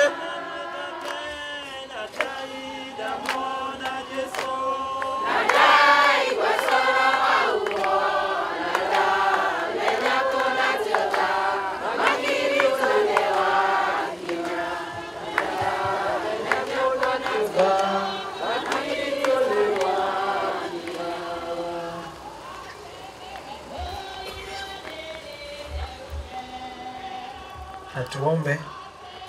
Mungu mwenye enzi, adhuhuri hii ya leo tungetaka utunenee, utufariji, utupe amani na utupe nguvu ya kusonga mbele. Asante kwa sababu kwa pamoja nasi utatunenea na utatutendea mema. Tunaomba haya katika jina la Yesu Kristo, Bwana na mkombozi wetu. Amina. Tunaweza keti. Bwana Yesu asifiwe. Praise the Lord. Mchungaji Larry da Helen, officers wetu wa NYS kiongozwa na inspector wa Kristo na waombolezaji wote, ningetaka kuwasalimia dhuhuri hii ya leo. Praise the Lord. Leo ni siku ambayo ni siku ya huzuni, siku hii ambayo tunafikiria kuhusu maisha ya mmoja wetu ambaye tulimjua, tulimpenda, tulifanya mambo mengi pamoja. Ni wakati ambao tunatafakari mambo hayo yote Na najua ya kwamba wengi wetu tuko na uchungu tukiona kijana mdogo wakati wake umefika, amepumzika, na tunashindwa tutasonga mbele kivipi. How can we weza yote yale mwanadamu anashindwa, Mungu anaweza. Yale sisi hatuwezi kufanya, Mungu anaweza tufanyia. Na kwa hivyo ni vizuri kila mmoja wetu tumtazame Mungu, tumwangalie Mungu, tumngojee Mungu, pia nasi tukijitayarisha. Praise the Lord. It is always good also to prepare ourselves, kuishi tukiwa tayari. Mnanisikia? Kuishi tukiwa tayari, kwa sababu hatujui siku yetu, hatujui namna gani pia nasi tutatoka kwenye ulimwengu huu. Na kwa hivyo ni vizuri kila mmoja wetu tukae tukiwa tayari. Kwa majina naitwa Samuel Dairo Ndongo. Yesu Kristo ni Bwana na Mwokozi wa maisha yangu. Aliniokoa nikiwa kijana mdogo. Na sifurahii kwa sababu ya hayo, lakini nafurahia kwa sababu ametembea pamoja nami. Nimeona akinishikilia mkono katika maisha ya ujana, katika maisha yangu, nimeona akitembea nami. Na kwa sababu ya hiyo, najua ya kwamba niko na rafiki mmoja ambaye ananipenda zaidi ya wote. Praise the Lord. Yesu ametembea nami, akaendelea kuniweka nguvu, akanipa maarifa, na kwa hivyo ni yeye peke yake ambaye naangalia juu.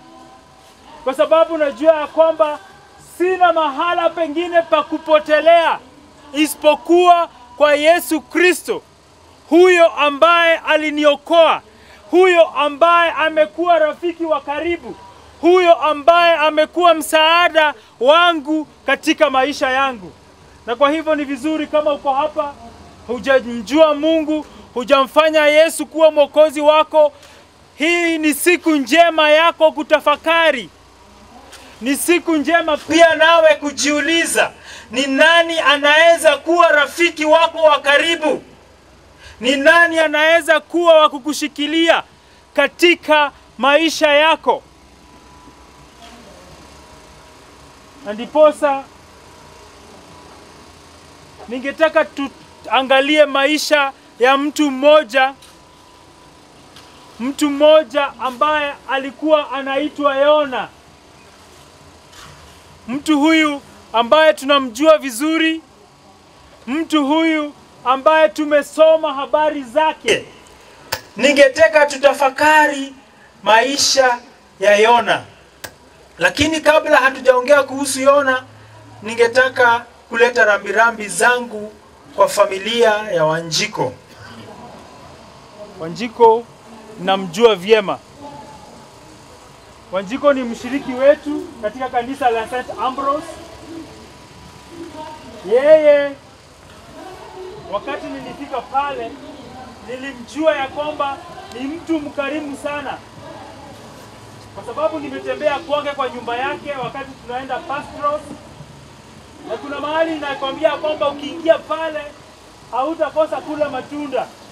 Nilikuwa nafika pale nakuta Wanjiku wameandaa matunda mazuri, tunakula. Nasema mchungaji, hata kama umesema hautakula, hata kama umesema hautakunywa chai, nimeandaa matunda hapa na haya matunda ni yako. Kwa hivyo I remember that. Kuna wakati tumeenda kama vile Rida Helen amesema, tulienda pale kwa sababu Mwangi alikuwa amevunjika mguu.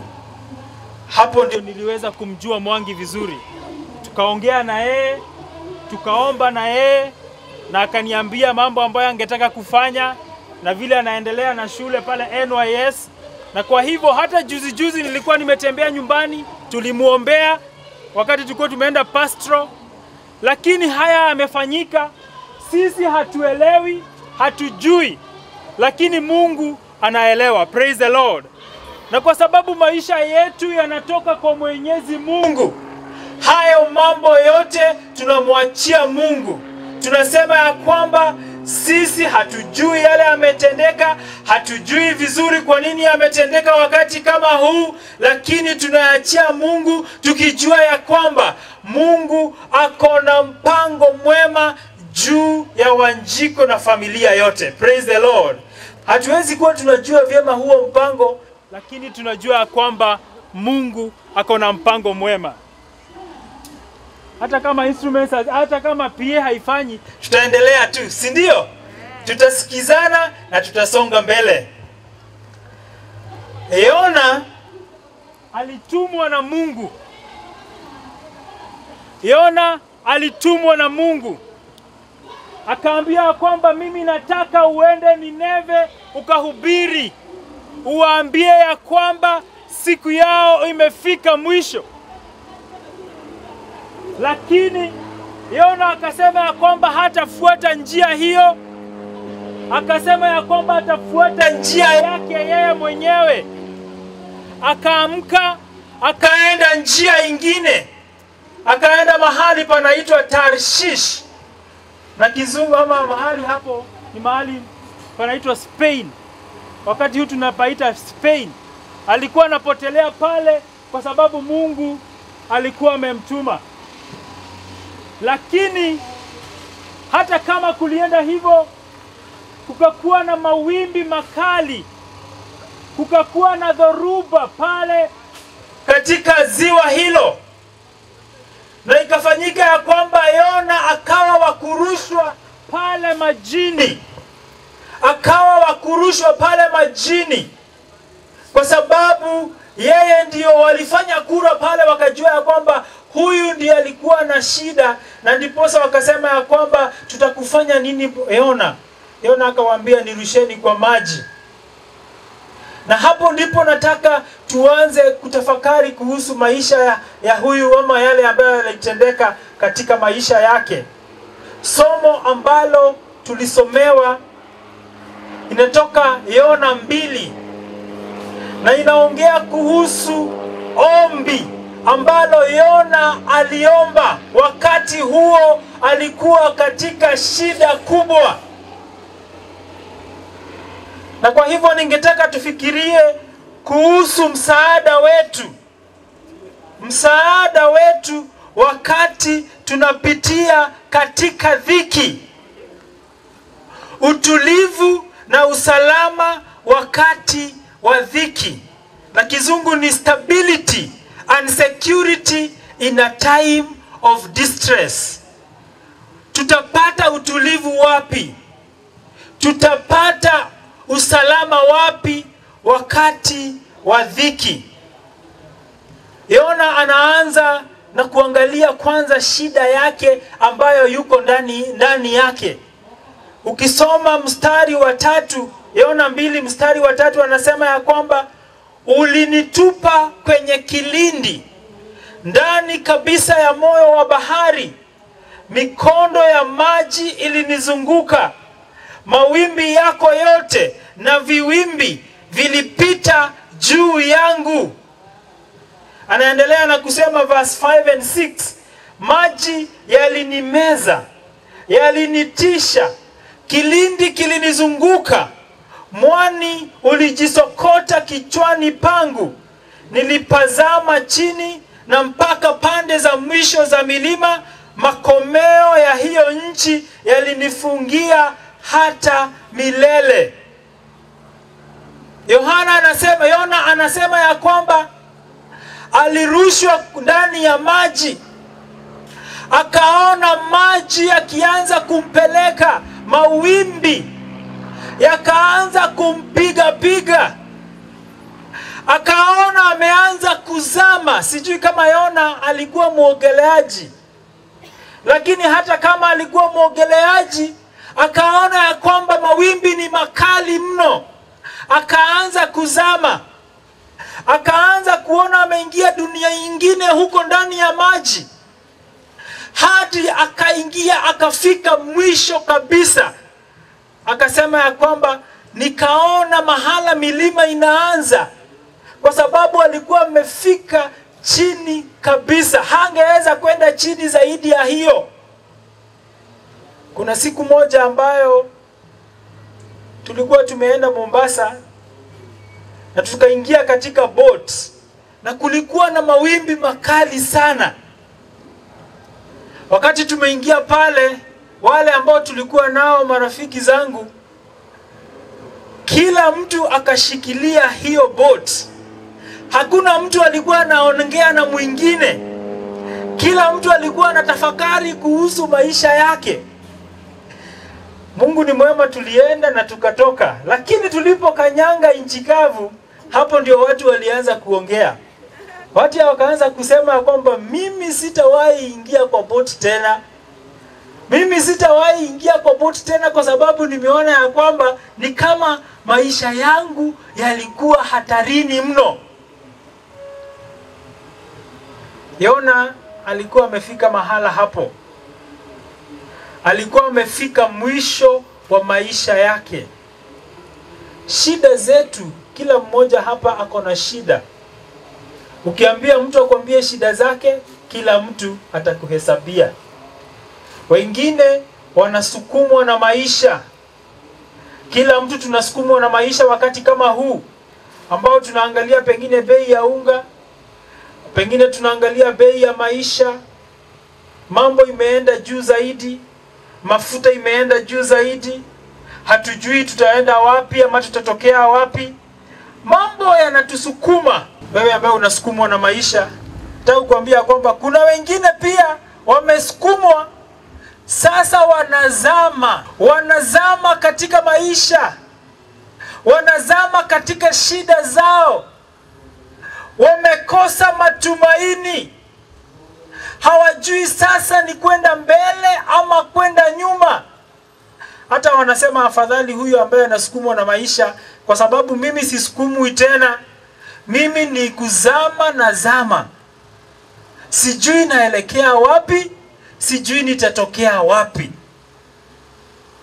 Pia kuna wengine ambao wanasema ya kwamba mimi hata sio kuzama, mimi hata sio kusukumwa, mimi nimefika mwisho wa maneno haya yote.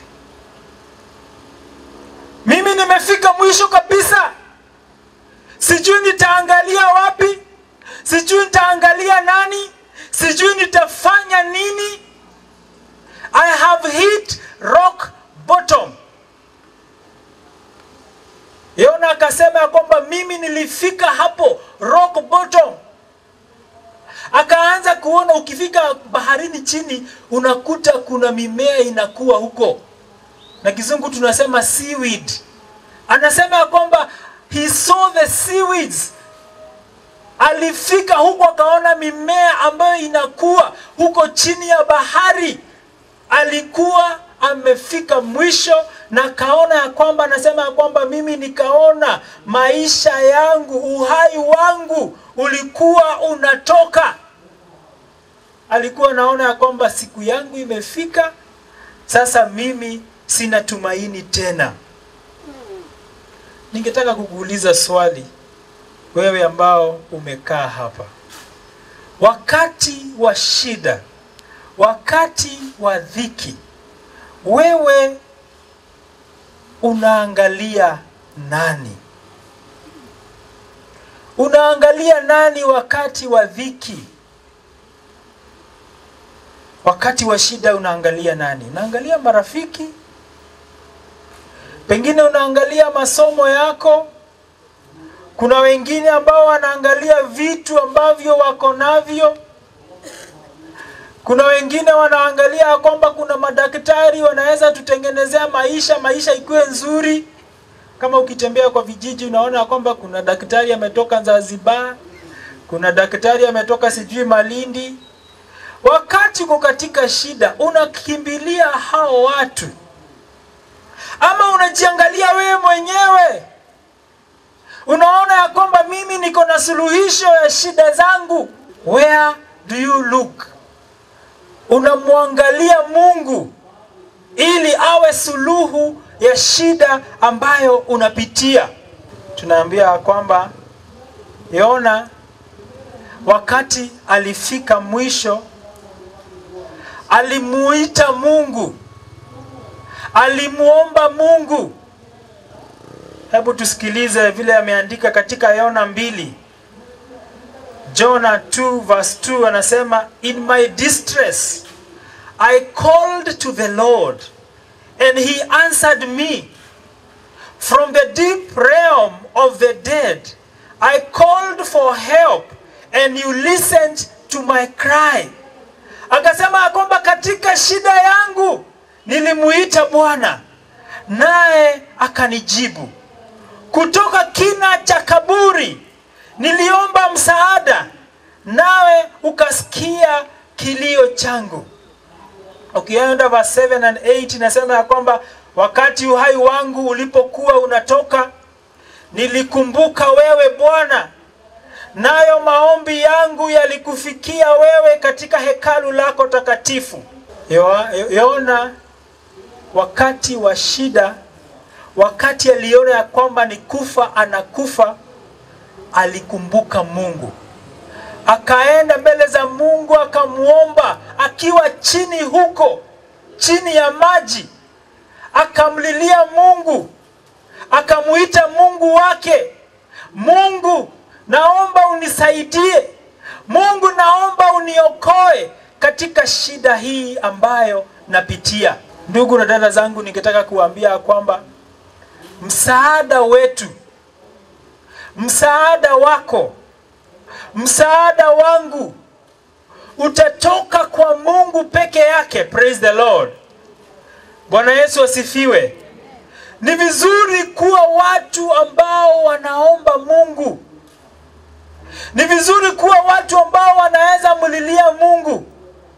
Watu ambao wanaweza pata mahali watapotea na watamfikia Mungu. Na hapo ni kupitia kwa maombi. Wakati uko katika shida, kuwa mtu wa kumuita Mungu na kumulilia Mungu. Praise the Lord. Tuwe watu wa kumuomba Mungu. Wakati huu mgumu wa Wanjiku pamoja na familia yao, huu ndio wakati wa kumuita na kumulilia Bwana. Huu ndio wakati wa kumuita na kumulilia Bwana. Sisi ambao tuko hapa, tukirudi manyumbani, tusiende kusema ya kwamba kazi tumemaliza. Kazi kubwa ambayo tuko nayo ni kuweka Wanjiku na familia katika maombi. Praise the Lord. Ukiwa unafanya maombi yako, usisahau Wanjiku, usisahau familia yao. Kila mmoja wao wakumbuke katika maombi, kwa sababu maombi inafanya kazi. Praise the Lord. Yona hata akiwa pale akizama, akifika kule chini, alikuwa na tumaini ya kwamba Mungu atasikia sauti yake.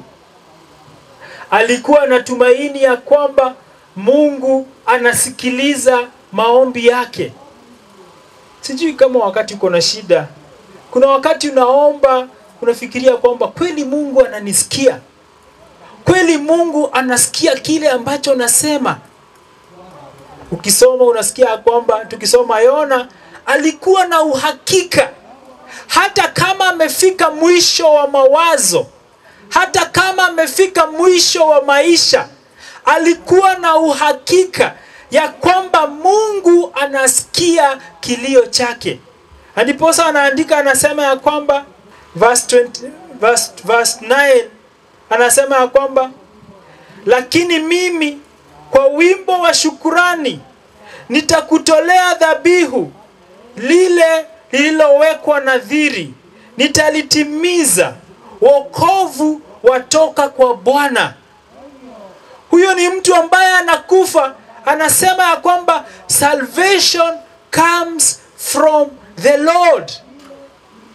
Yeye anakiri, anasema, wewe Mungu, hata kama ni kufa, hata kama ni kuzama na zama, hata kama nafika mwisho wa maisha yangu, bado nakiri ya kwamba wewe ndio mwokozi wangu. Sisi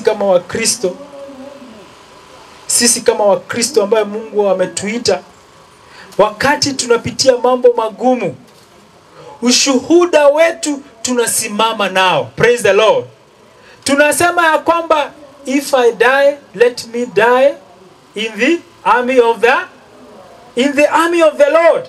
Nafurahia kwamba NYS wamekuja hapa na wanatukumbusha sisi kama Wakristo ya kwamba sisi tumeitwa katika jeshi la Bwana Yesu. Sisi tumeitwa katika jeshi la Bwana Yesu. Na kwa hivyo tukisema ni kusonga mbele, haturudi nyuma. Hata kama kutakuwa na mambo mazito, hata kama kutakuwa na gharika na mawimbi, hata kama kuna kifo ambayo inatugoja huko mbele, sisi hatutasonga nyuma, kwa sababu tunajua kwamba Mwokozi wetu ni Yesu Kristo. Praise the Lord. Wakati mwingine unakuta kwamba Wakristo wamekuwa waoga. Wakristo wamekuwa waoga. Ukiambia Mkristo asimame atoe ushuhuda wake, anaogopa. Unaambia Mkristo asimame amtumikie Mungu, unaona huyo Mkristo ako na uoga. Nataka kuambia ndugu zangu, dada zangu, ya kwamba sisi hatujaitwa turudi nyuma. Praise the Lord. Sisi hatujaitwa tuweze kuogopa. Tumeitwa tumtumikie Mungu ambaye anaishi milele na milele. Praise the Lord. Yona akasema ya kwamba hata kama ni kufa, mimi naamini ya kwamba wokovu unatoka kwa Mungu. Kwa hivyo Yona alikuwa na matumaini ya kwamba he still has a future. Hata sisi tunajua ya kwamba kufa sio mwisho. Praise the Lord. Kifo sio mwisho.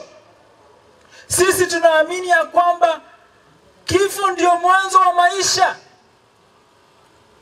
Kifo ndio mwanzo wa maisha. Nataka kuambia kwamba maisha haya ni kama just a practical. Ni kama exercise tunafanya. Maisha ni yale ambayo Mungu ametuandalia huko mbinguni. Praise the Lord.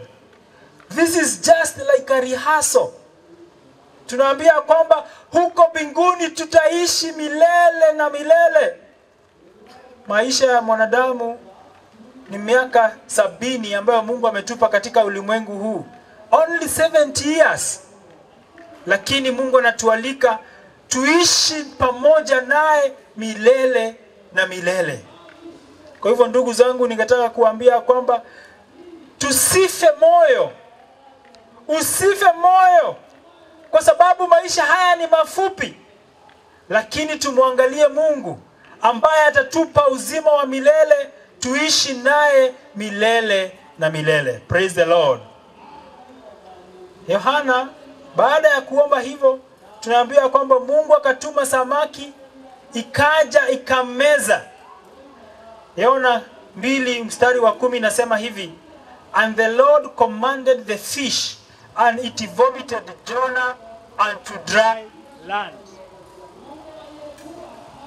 Mungu Bwana akamwamuru nyangumi, naye akamtapika Yona katika nchi kavu.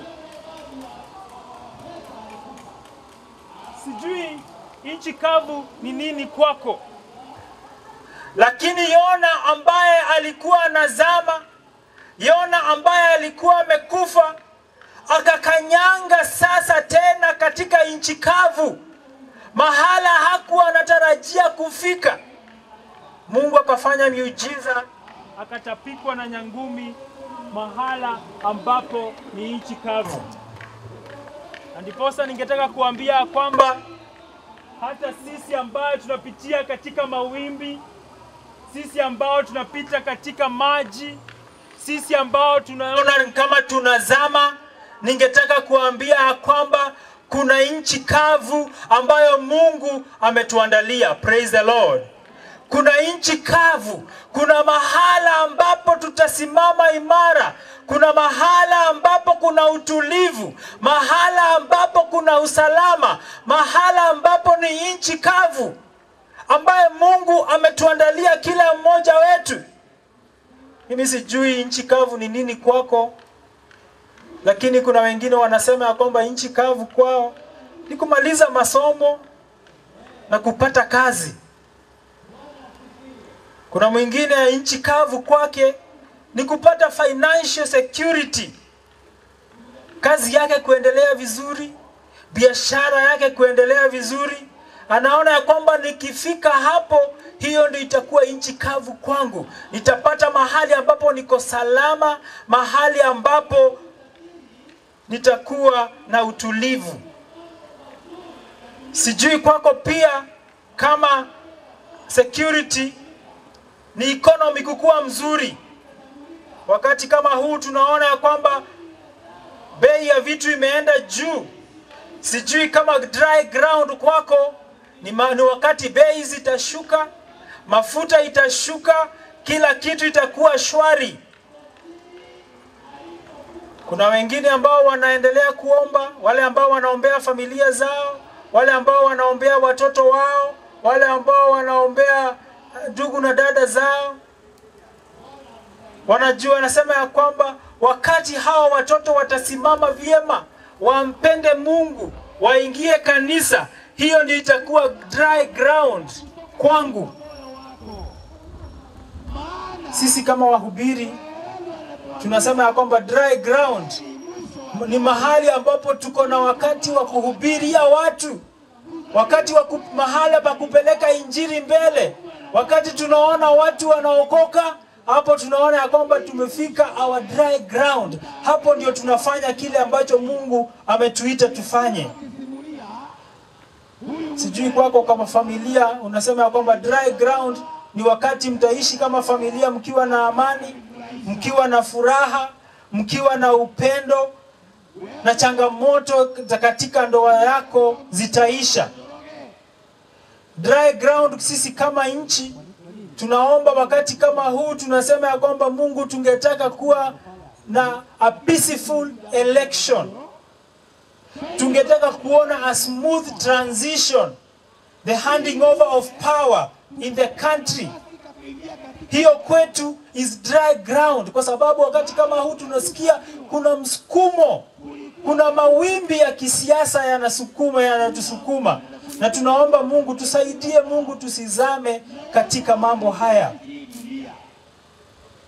Dry ground kwa familia ya Wanjiku ni wakati tutaona ya kwamba Mungu anaendelea kuwapa amani, Mungu anaendelea kuwapa healing.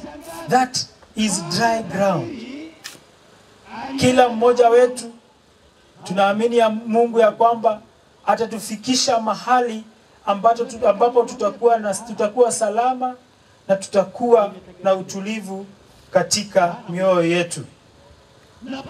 Lakini hata kama mambo haya yote yanaendelea, lazima tukumbuke ya kwamba mambo haya yote ya ulimwengu yanafika kikomo. Praise the Lord.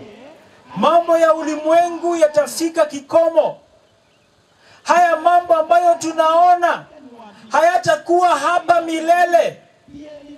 Wewe ambao umeketi hapo, siku yako inakuja. Siku yako itakuja. Watu watakuja, wataomboleza kwa sababu yako. Watu watakuja kulia kwa sababu yako. Watu watakuja kutoa tribute zao, wakisema vile walikujua na mambo ambayo ulitenda. Nataka kukuambia kwamba haya mambo yote ambayo unaona, magari haya mazuri ambayo unaona hapa, yatafika mwisho. Manyumba ambayo tunajenga, haya yote yatafika mwisho. Masomo ambayo tunasoma, wengine wako na certificate, wengine wako na degree, wengine wako na diploma, wengine ni masters na PhD. Mwisho wa masomo utafika. Nataka kukuambia kwamba hata hao marafiki ambao unawapenda sana, au mnaitana, mnapigiana simu, au mnatembeleana nao kila wakati, kuna wakati mtaachana kabisa. Urafiki wenyu utafika mwisho. Ni vizuri kujua kile ambacho ni cha maana zaidi katika ulimwengu huu. Pesa zote zitakuja kufika mwisho. Mali yote itafika mwisho. Hata nchi yetu kuna wakati itafika mwisho. Hata dunia hii. Biblia inatuambia kwamba dunia hii pia iko na mwisho wake.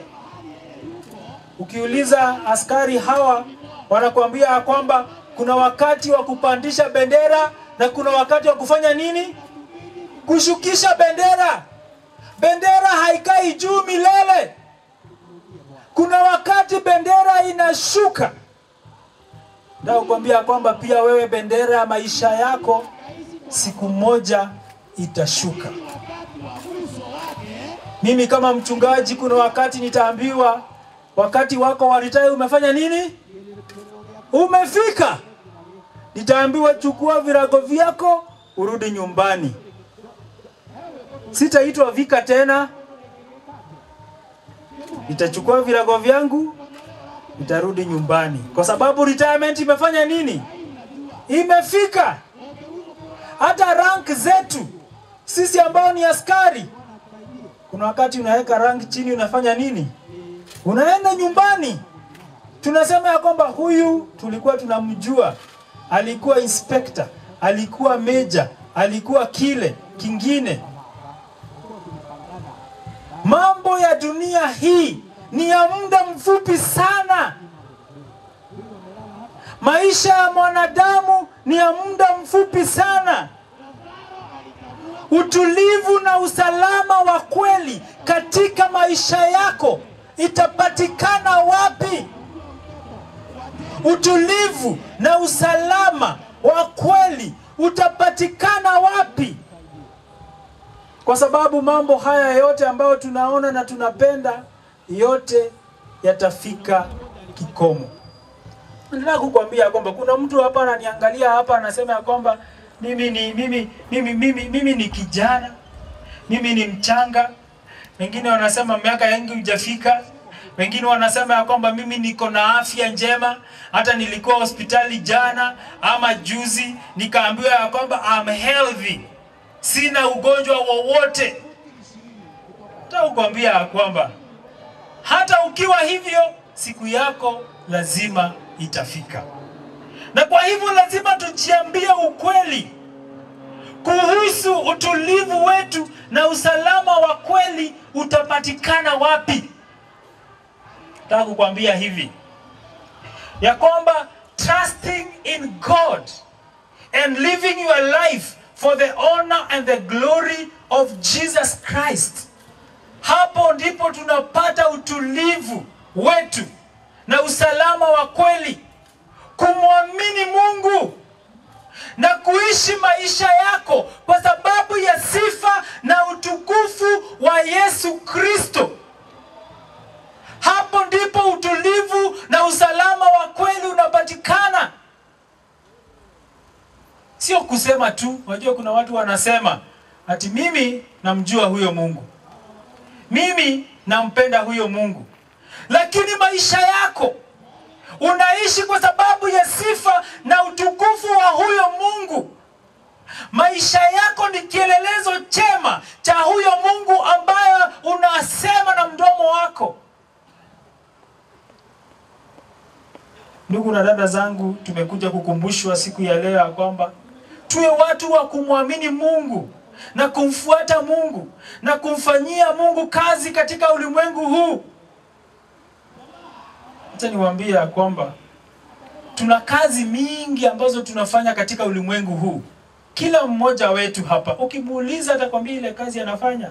Hapa kuna daktari, hapa kuna mpishi, hapa kuna askari, hapa kuna mwalimu, hapa kuna wachungaji, hapa kuna wanafunzi, hapa kuna watu wa aina mbalimbali.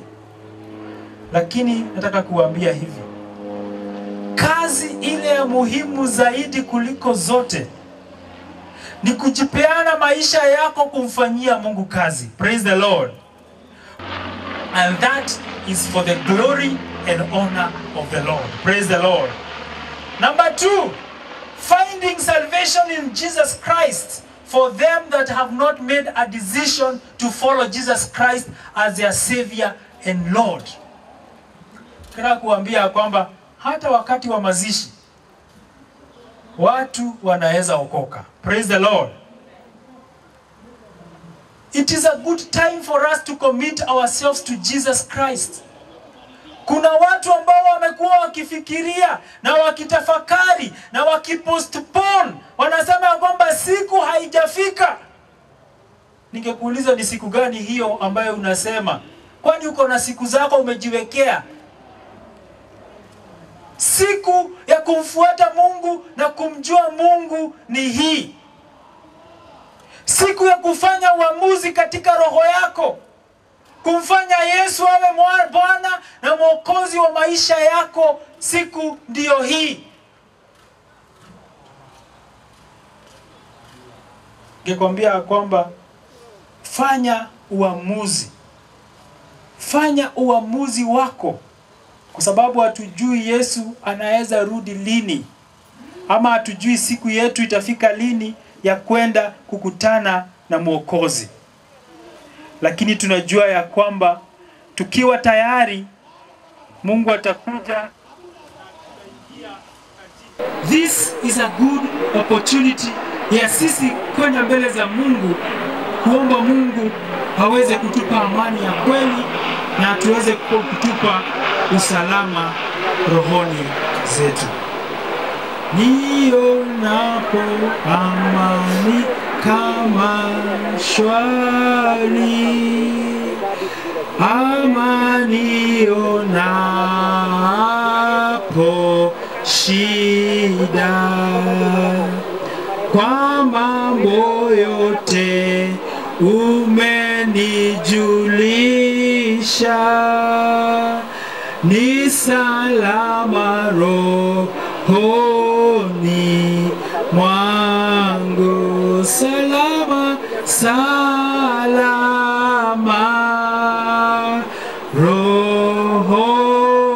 rohoni, ni salama rohoni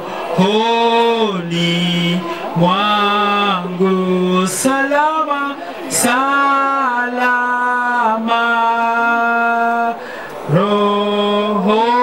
rohoni, ni salama rohoni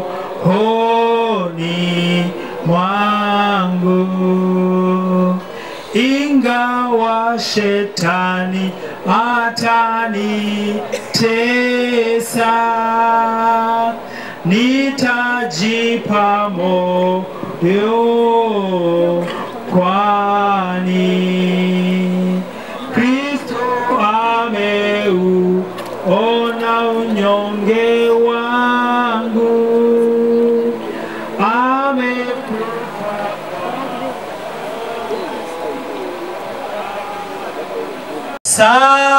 salama rohoni, ni salama rohoni mwangu. Let's bow our heads as we go before the Lord. Tuombe ya kwamba Mungu atupe usalama rohoni zetu, kwa sababu usalama wa kweli na utulivu wa kweli unatoka kwa Mungu mwenye enzi. Twende mbele za Mungu tukiomba usalama wa kweli katika maisha yetu, katika familia zetu, katika maisha ya familia hii ya Wanjiku. Tuombe ya kwamba usalama rohoni zao, kwa sababu Mungu anawapenda na anawajali. Asante kwa sababu usalama wa kweli na utulivu wa kweli unatoka kwako. Asante kwa sababu ya mtumishi wako Yona, ambaye alipata usalama na utulivu wa kweli ndani yako. Andiposa hata jioni wakati huu adhuhuri hii ya leo, tunaomba ya kwamba tuweze kupata usalama wa kweli.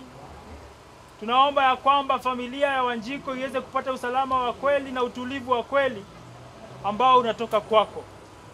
Tusaidie kila mmoja wetu kufanya uamuzi wa kukufuata, wa kukufanyia kazi, wa kukuabudu, kwa kufanya Yesu Kristo awe Bwana na Mwokozi wa maisha yetu. Endelea kusimama nasi, endelea kutuongoza. Wacha Roho wako aendelee kutuongoza wakati tunatafakari maneno haya, ili kila wakati tuweze kupata usalama wa kweli rohoni mwetu. Na tunaomba haya katika jina la Yesu Kristo, Bwana na mkombozi wetu. Amen. Asante sana mchungaji wetu kwa sababu ya kutuletea neno la Mungu. Na wakati huu tutasimama sote na ili tuimbe wimbo ambao unasema Bwana wewe ni sehemu yangu, wewe pia ni rafiki yangu. Tunapotoa sadaka zetu, ningeuliza tutaongozwa kufanya vile ili tuweze kusimama na kusupport kazi ya Mungu. Bwana wewe ni sehemu yangu, wewe ni rafiki yangu, na katika safari yangu natembea na wewe. As we give our offering. Bwana u sehemu yangu, rafiki yangu wewe, katika safari yangu tatembea na wewe, pamoja na wewe, pamoja na wewe, katika safari yangu tatembea na wewe. Mali hapa sikutaka ili niheshimiwe, na nikute mashaka sawa na wewe, pamoja na wewe, pamoja na wewe, naya nikute mashaka sawa na wewe, niongoze safarini, mbele unichukue, mlangoni mwa mbinguni niingie nawe, pamoja na wewe, pamoja na wewe, mlangoni mwa mbinguni niingie na rugendo ineroro rwagothie igoro, twarana na mwathi Jesu mogwatine maige ndũngĩthiĩ we wiki, twarana na mwathi Jesu, twarana nake, twarana na mwathi Jesu, gwakorwo nĩ ũtukũ twarane mũthenya, twarana na mwathi Jesu, twatigia hanini twambate igũrũ, twarana na mwathi Jesu, nĩkuo tũgatũũra tene ona tene, twarana na mwathi Jesu, twarana na Jesu, twarana nake, twarana na mwathi Jesu, gwakorwo nĩ ũtukũ kana nĩ mũthenya, twarana na mwathi Jesu, nĩ tũthondekeirwo cikaro igũrũ,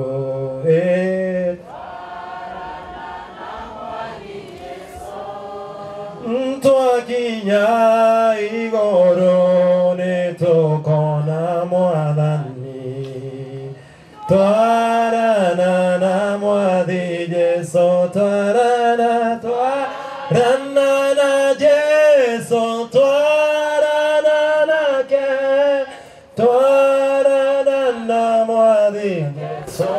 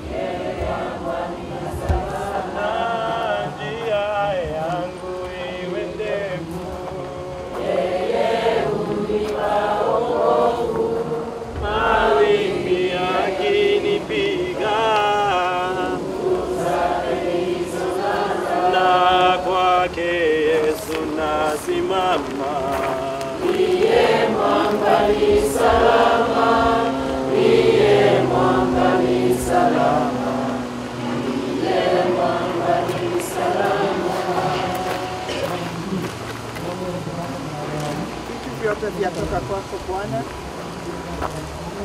Baba, tunakushukuru kwa hii sadaka ambayo imetolewa na watu wako. Tunaomba Baba, wale wote wamenyolosa mkono na wakatoa, Jehova, uendelee na kuwabariki, bariki hata biashara zao, bariki hata pahali popote wanatoa pesa, Jehova, endelea na kuwabariki. Hata wale hawakuwa na chochote, Mungu tunawaombea uendelee kuwabariki ili siku nyingine wakapate. Tunaomba ubariki hii sadaka kwa kasi yote ambayo itafanya, na ni katika jina la Yesu Kristo tumeomba na kuamini. Amen. Kwa wakati huu tunapenda kuuliza jamii ya Samuel waje hapa ili tuweze kuwaombea hata tunapokaribia tamati ya ibada yetu. Igaware mwana wako kedorera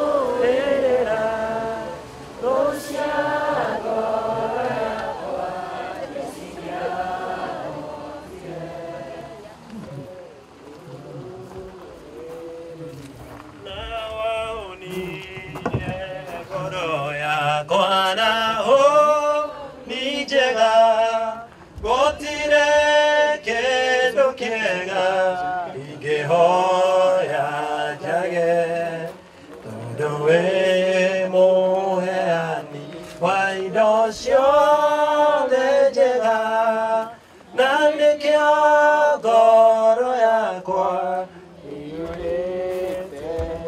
Tuombe. Baba, katika jina la Yesu tualisifu na kulinua jina lako adhuhuri ya leo, kwa sababu tunajua kwamba wewe ni Mungu na utabaki kuwa Mungu hata hali za maisha yetu Bwana zikibadilika. Wewe Bwana unabaki kuwa Mungu.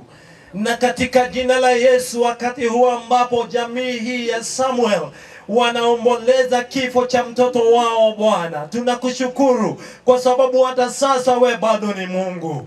Mwenyezi Mungu, tunakushukuru kwa sababu mipango yako ni mipango ya ajabu, na mipango yako Mwenyezi Mungu unapoipanga Hakuna mwanadamu yeyote anaweza kuipangua. Tunakushukuru kwa sababu Mungu, mipango yako inaandamana na neema yako. Your plans are accompanied by your grace.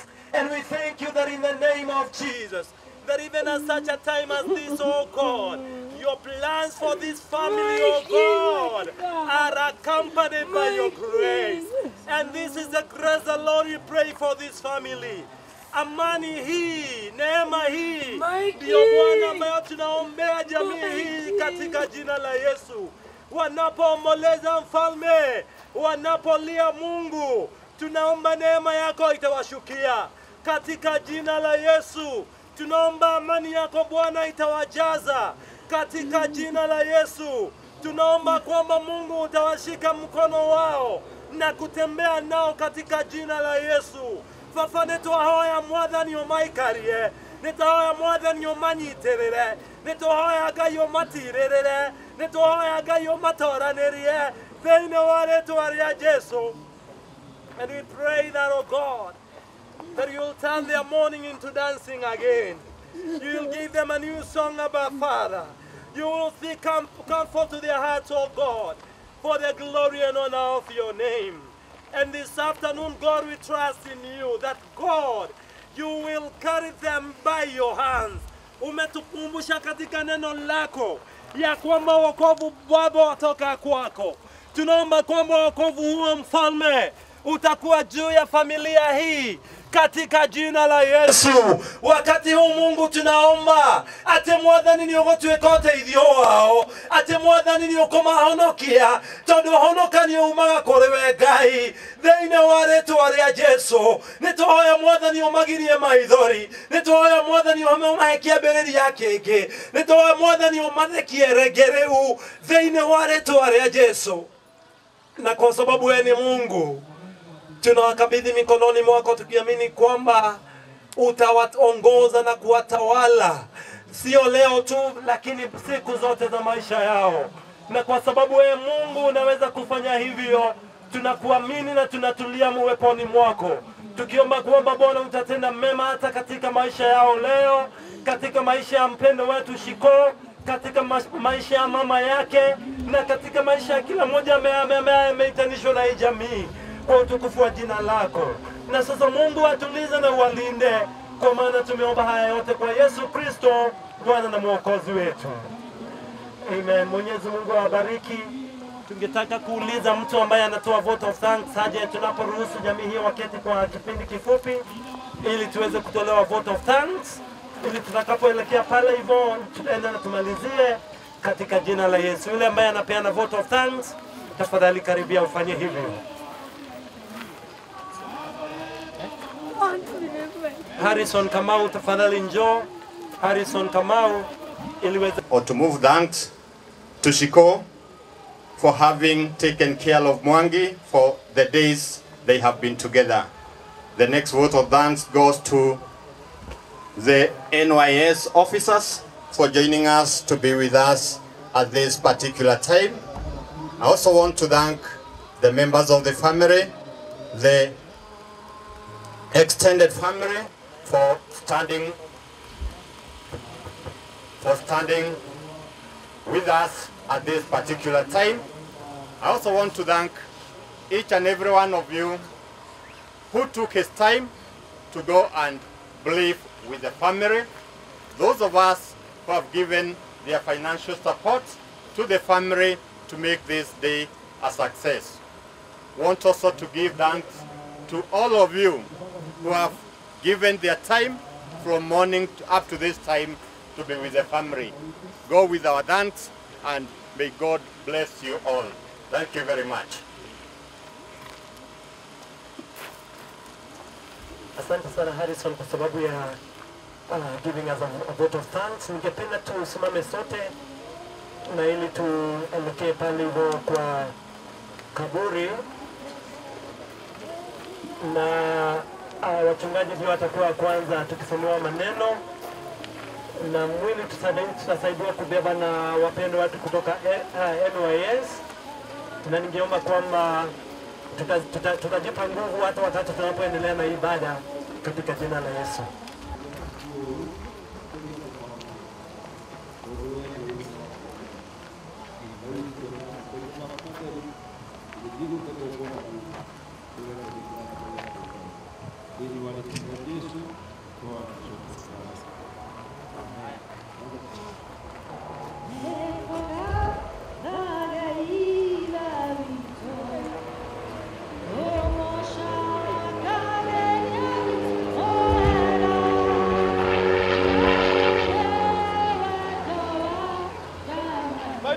Video party, time!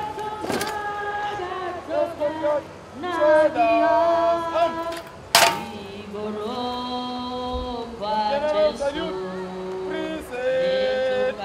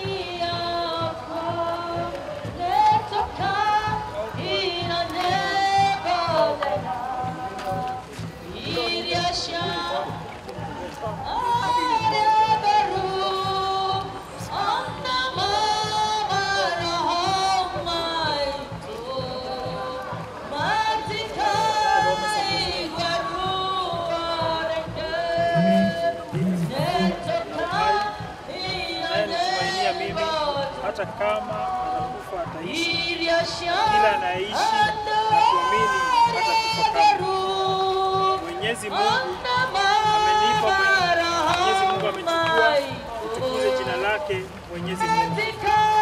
Wengi wale ambao wamekwisha kufa watafufuka, wengi watapata uzima wa milele, na wengi watapata aibu ya kudharauliwa milele. Wale wenye hekima watang'aa kama anga angavu, na wale walioongoza wengine kutenda mema watang'aa kama nyota milele na milele. Najua wazi mkombozi wangu anaishi, mwishowe yeye atanipa haki yangu hapa duniani, na baada ya uongozi yangu kuharibiwa, hivyo nitamuona Mungu kwa macho yangu mwenyewe. Mimi mwenyewe nitakutana naye, mimi mwenyewe, na mimi si mwingine, nitaona kwa macho. Aliyetujalia neema hiyo kwa ajili ya Kristo Yesu kabla ya wakati, lakini imefunuliwa kwetu sasa kwa kuja kwetu Mwokozi wetu Yesu Kristo. Yeye amekomesha nguvu za kifo, na kwa jina la habari njema akadhihirisha uhai usio na kifo. Maana hakukuletea kitu chochote hapa duniani, wala hatutachukua chochote. Mshindi atavikwa hivyo kwa mavazi meupe, nami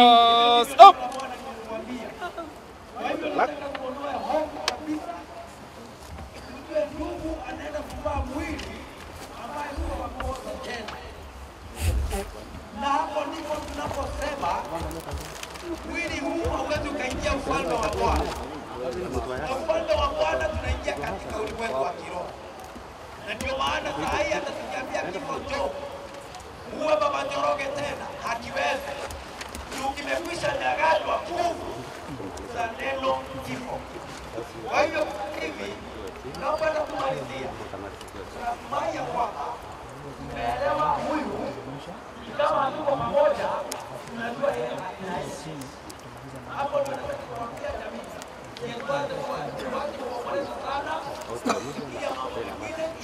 Bado pati. Kwa hivyo naomba muwe na Tuombe. Mwenyezi Mungu, tunapenda kuomba kwamba kaburi hili ambalo tunamlaza mtoto wetu, rafiki yetu na ndugu yetu Sam litakuwa takatifu. Na kwa sababu wewe ulikufa na ukayafanya makaburi yanayokuamini matakatifu, tunapenda kuomba kwamba Samuel atalala hapa kwa amani mpaka ile siku tarumbeta italia afufuke, ili tujue nawe uko mbinguni. Tunatakasa katika kaburi hili katika jina la Mungu Baba, Mwana na Roho Mtakatifu. Bado pati. General salute. Present on.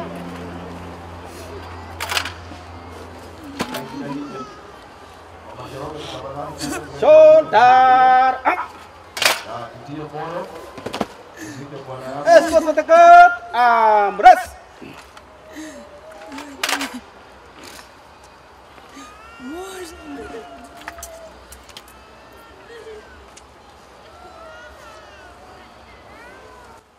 Wakati wa majonzi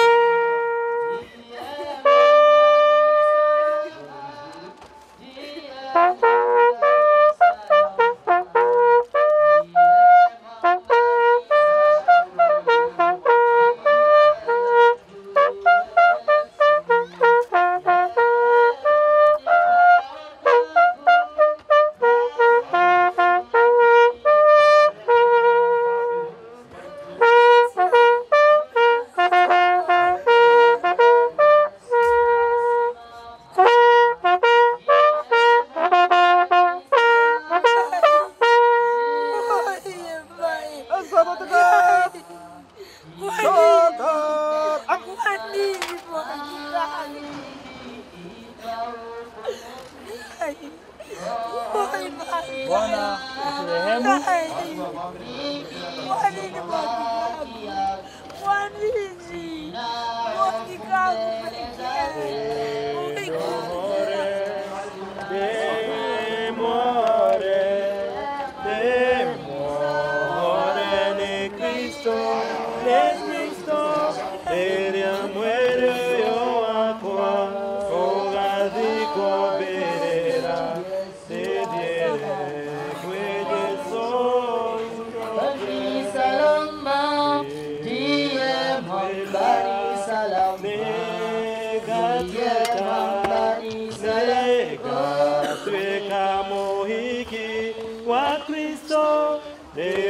Bado pati. to your right and salute. Fall out.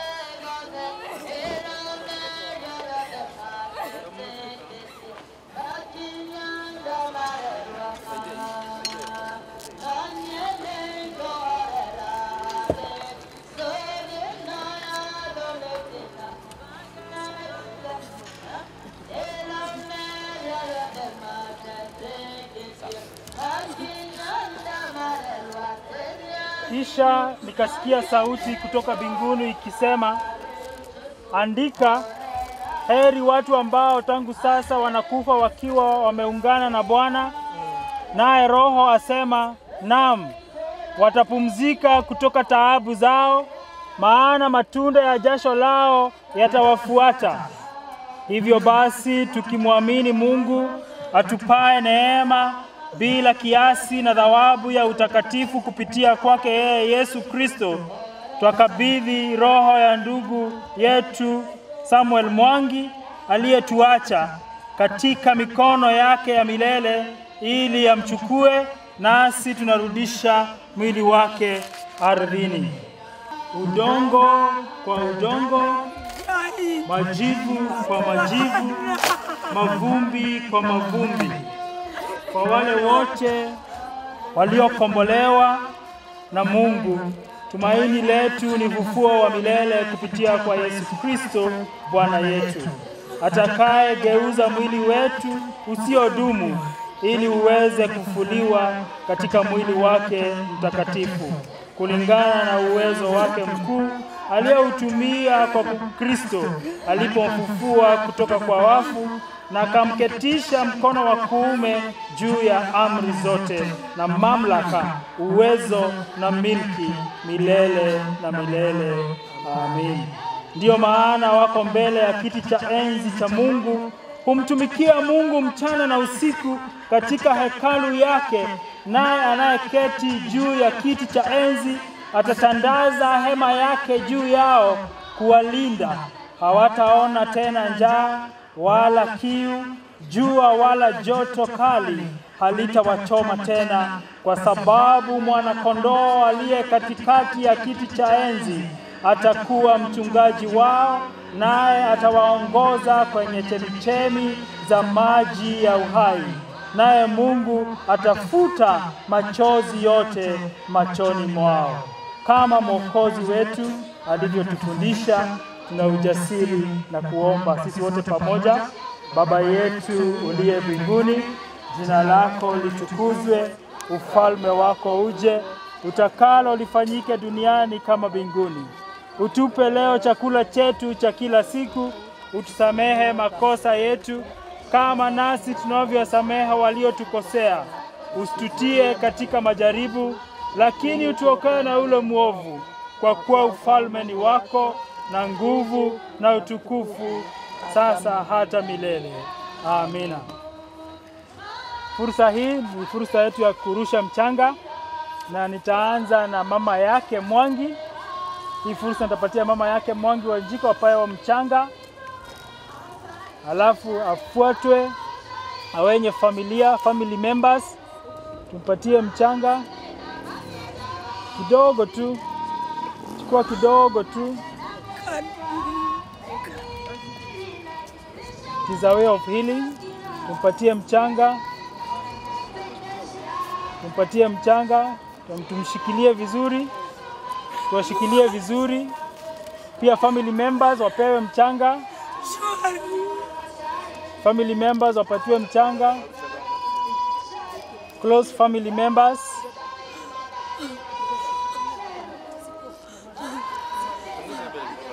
Peleke mbele kidogo tu, na ushikilie vizuri ili aweze kurusha mchanga.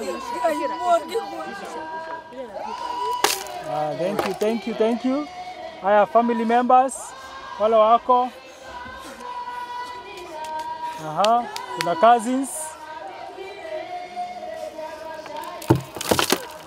Thank you. Na kuna shosho yake Mwangi alikuwa hapa. Where is the shosho? Shosho pia apewe mchanga aweze kurusha. Yes, apewe. Thank you. Na wengine hapo nyuma. Shosho yuko. Ama okay. Hao shosho amekuja. Acha shosho arushe mchanga. Thank you. Okay.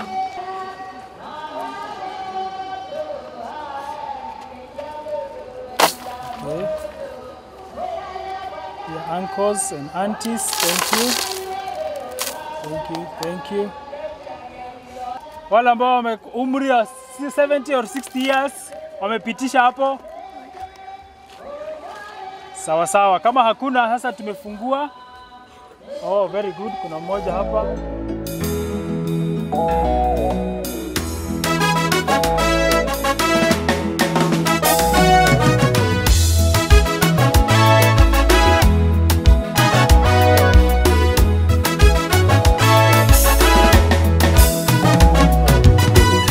Yesu kawaambia wanafunzi wake.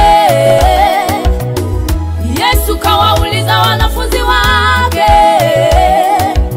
Je, nani mwataka kuniacha? Oh, je, nani mwataka kuniacha? Yesu kawaambia wanafunzi wake. Yesu kawauliza wanafunzi wake. Je, nani mwataka kuniacha? Je, nani mwataka kuniacha? Petro kamwambia Yesu, Bwana wetu, tukwache wewe twende kwa nani? Oh, Petro kamwambia Yesu, Bwana wetu, tukwache wewe twende kwa nani? Petro kamwambia Yesu, oh, Bwana wetu, tukwache wewe twende kwa nani? Hapo ndipo ninajifunza kwamba hata nidharauliwe nitabaki na wewe Mungu. Oh, hapo ndipo ninajifunza kwamba hata wanikatae nitabaki na wewe Mungu. Oh, hapo ndipo ninajifunza kwamba hata nidharauliwe nitabaki na wewe Mungu. Oh, hapo ndipo ninajifunza kwamba nipite kwenye magonjwa nitabaki na wewe Mungu. Oh, nitaingia lango lake na sifa moyoni, nitaingia kwa shangwe. Oh, nitasema ni siku njema Bwana ameifanya, nitafurahi kufika mbinguni. Oh, tutawaona watakatifu manami wote, hata mitume injili tutawaona, tutakaa kwa meza moja injili ya amani. Oh, sana nitaingia kwa shangwe. Oh, nitaingia lango lake na sifa moyoni, nitaingia kwa shangwe. Oh, nitasema siku njema Bwana ameifanya, nitafurahi kufika mbinguni. Oh, ameingia lango lake na sifa moyoni, ameingia kwa shangwe. Na anasema ni siku njema Bwana ameifanya, amefurahi kufika mbinguni. Oh, tutaingia lango lake na sifa moyoni, tutaingia kwa shangwe kuu. Tutasema ni siku njema Bwana ameifanya, tutafurahi kufika mbinguni.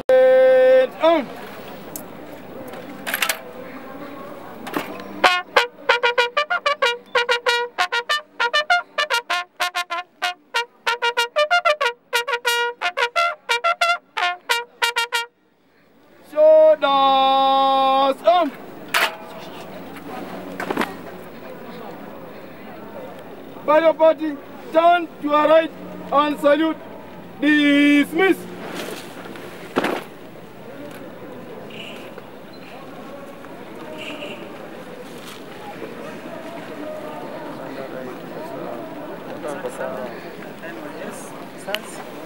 Wakati huu ni wakati wa kupanda msalaba. Kama kanisa tunapanda msalaba kwa sababu yule ambaye amepumzika ni mtu ambaye aliletwa kwa kanisa na akabatizwa. Na kwa hivyo ndio tunaweka ishara ya msalaba kuonyesha kwamba mtu huyu ni mtu ambaye amebatizwa katika jina la Baba na Mwana na Roho Mtakatifu. Kwa hivyo kwa sababu ya vile tunampenda Yesu Kristo, tunapanda msalaba huu katika jina la Baba, na la Mwana na la Roho Mtakatifu.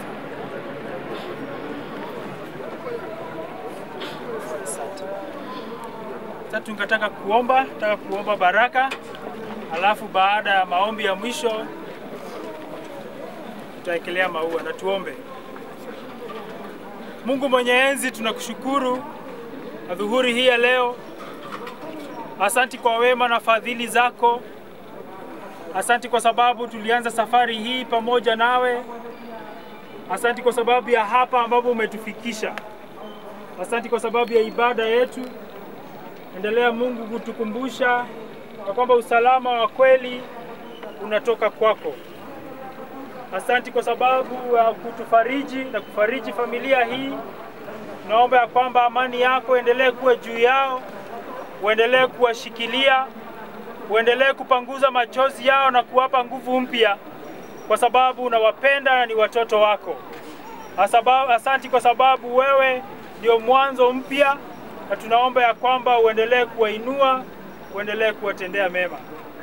Nakushukuru kwa sababu ya hawa ambao wamekuja ili tuweze kuomboleza pamoja, kuwakumbuke kila mmoja wao, uendelee kuwabariki, uendelee kuwatendea mema.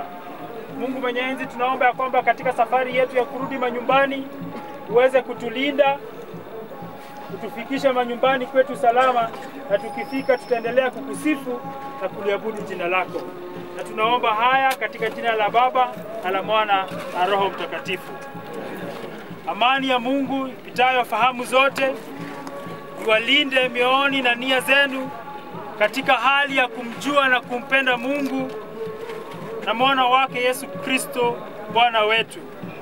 Na baraka ya Mungu mwenye enzi, Baba, Mwana na Roho Mtakatifu iwe kwenu na ikae nanyi daima. Amen. Asanteni, tumemaliza ibada yetu. Mungu aendelee kuwapatia amani na kuwafariji. Sasa ni wakati wa kupanda maua. Tutauliza mama ya Mwangi aje. Hapo ndipo ninajifunza kwamba hata nijaribiwe nitabaki na wewe Mungu. Hapo ndipo ninajifunza kwamba nibaki mwenyewe nitabaki na wewe Mungu. Mungu wangu. Nimebaki na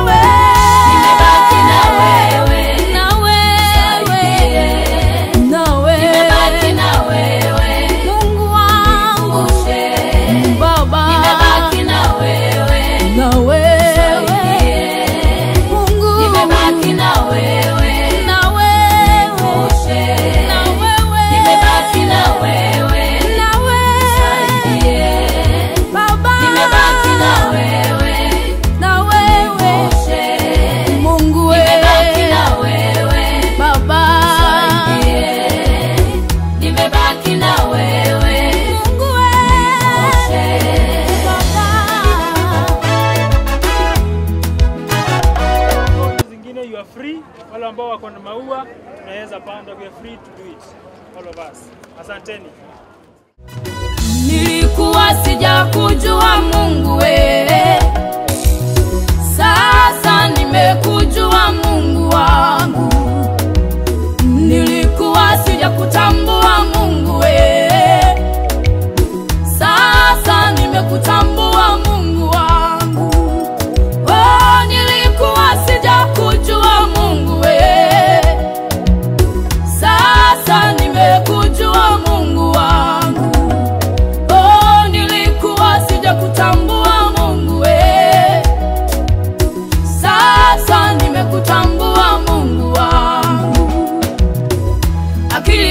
yangu ilipofika mwisho ukaniinua. Sasa nimekutambua Mungu wangu. Nilipokuwa ni mgonjwa sana ukaniponya Bwana. Sasa nimekujua Mungu wangu. Nilipopita kwenye magumu ukanikumbatia. Sasa nimekutambua Mungu wangu.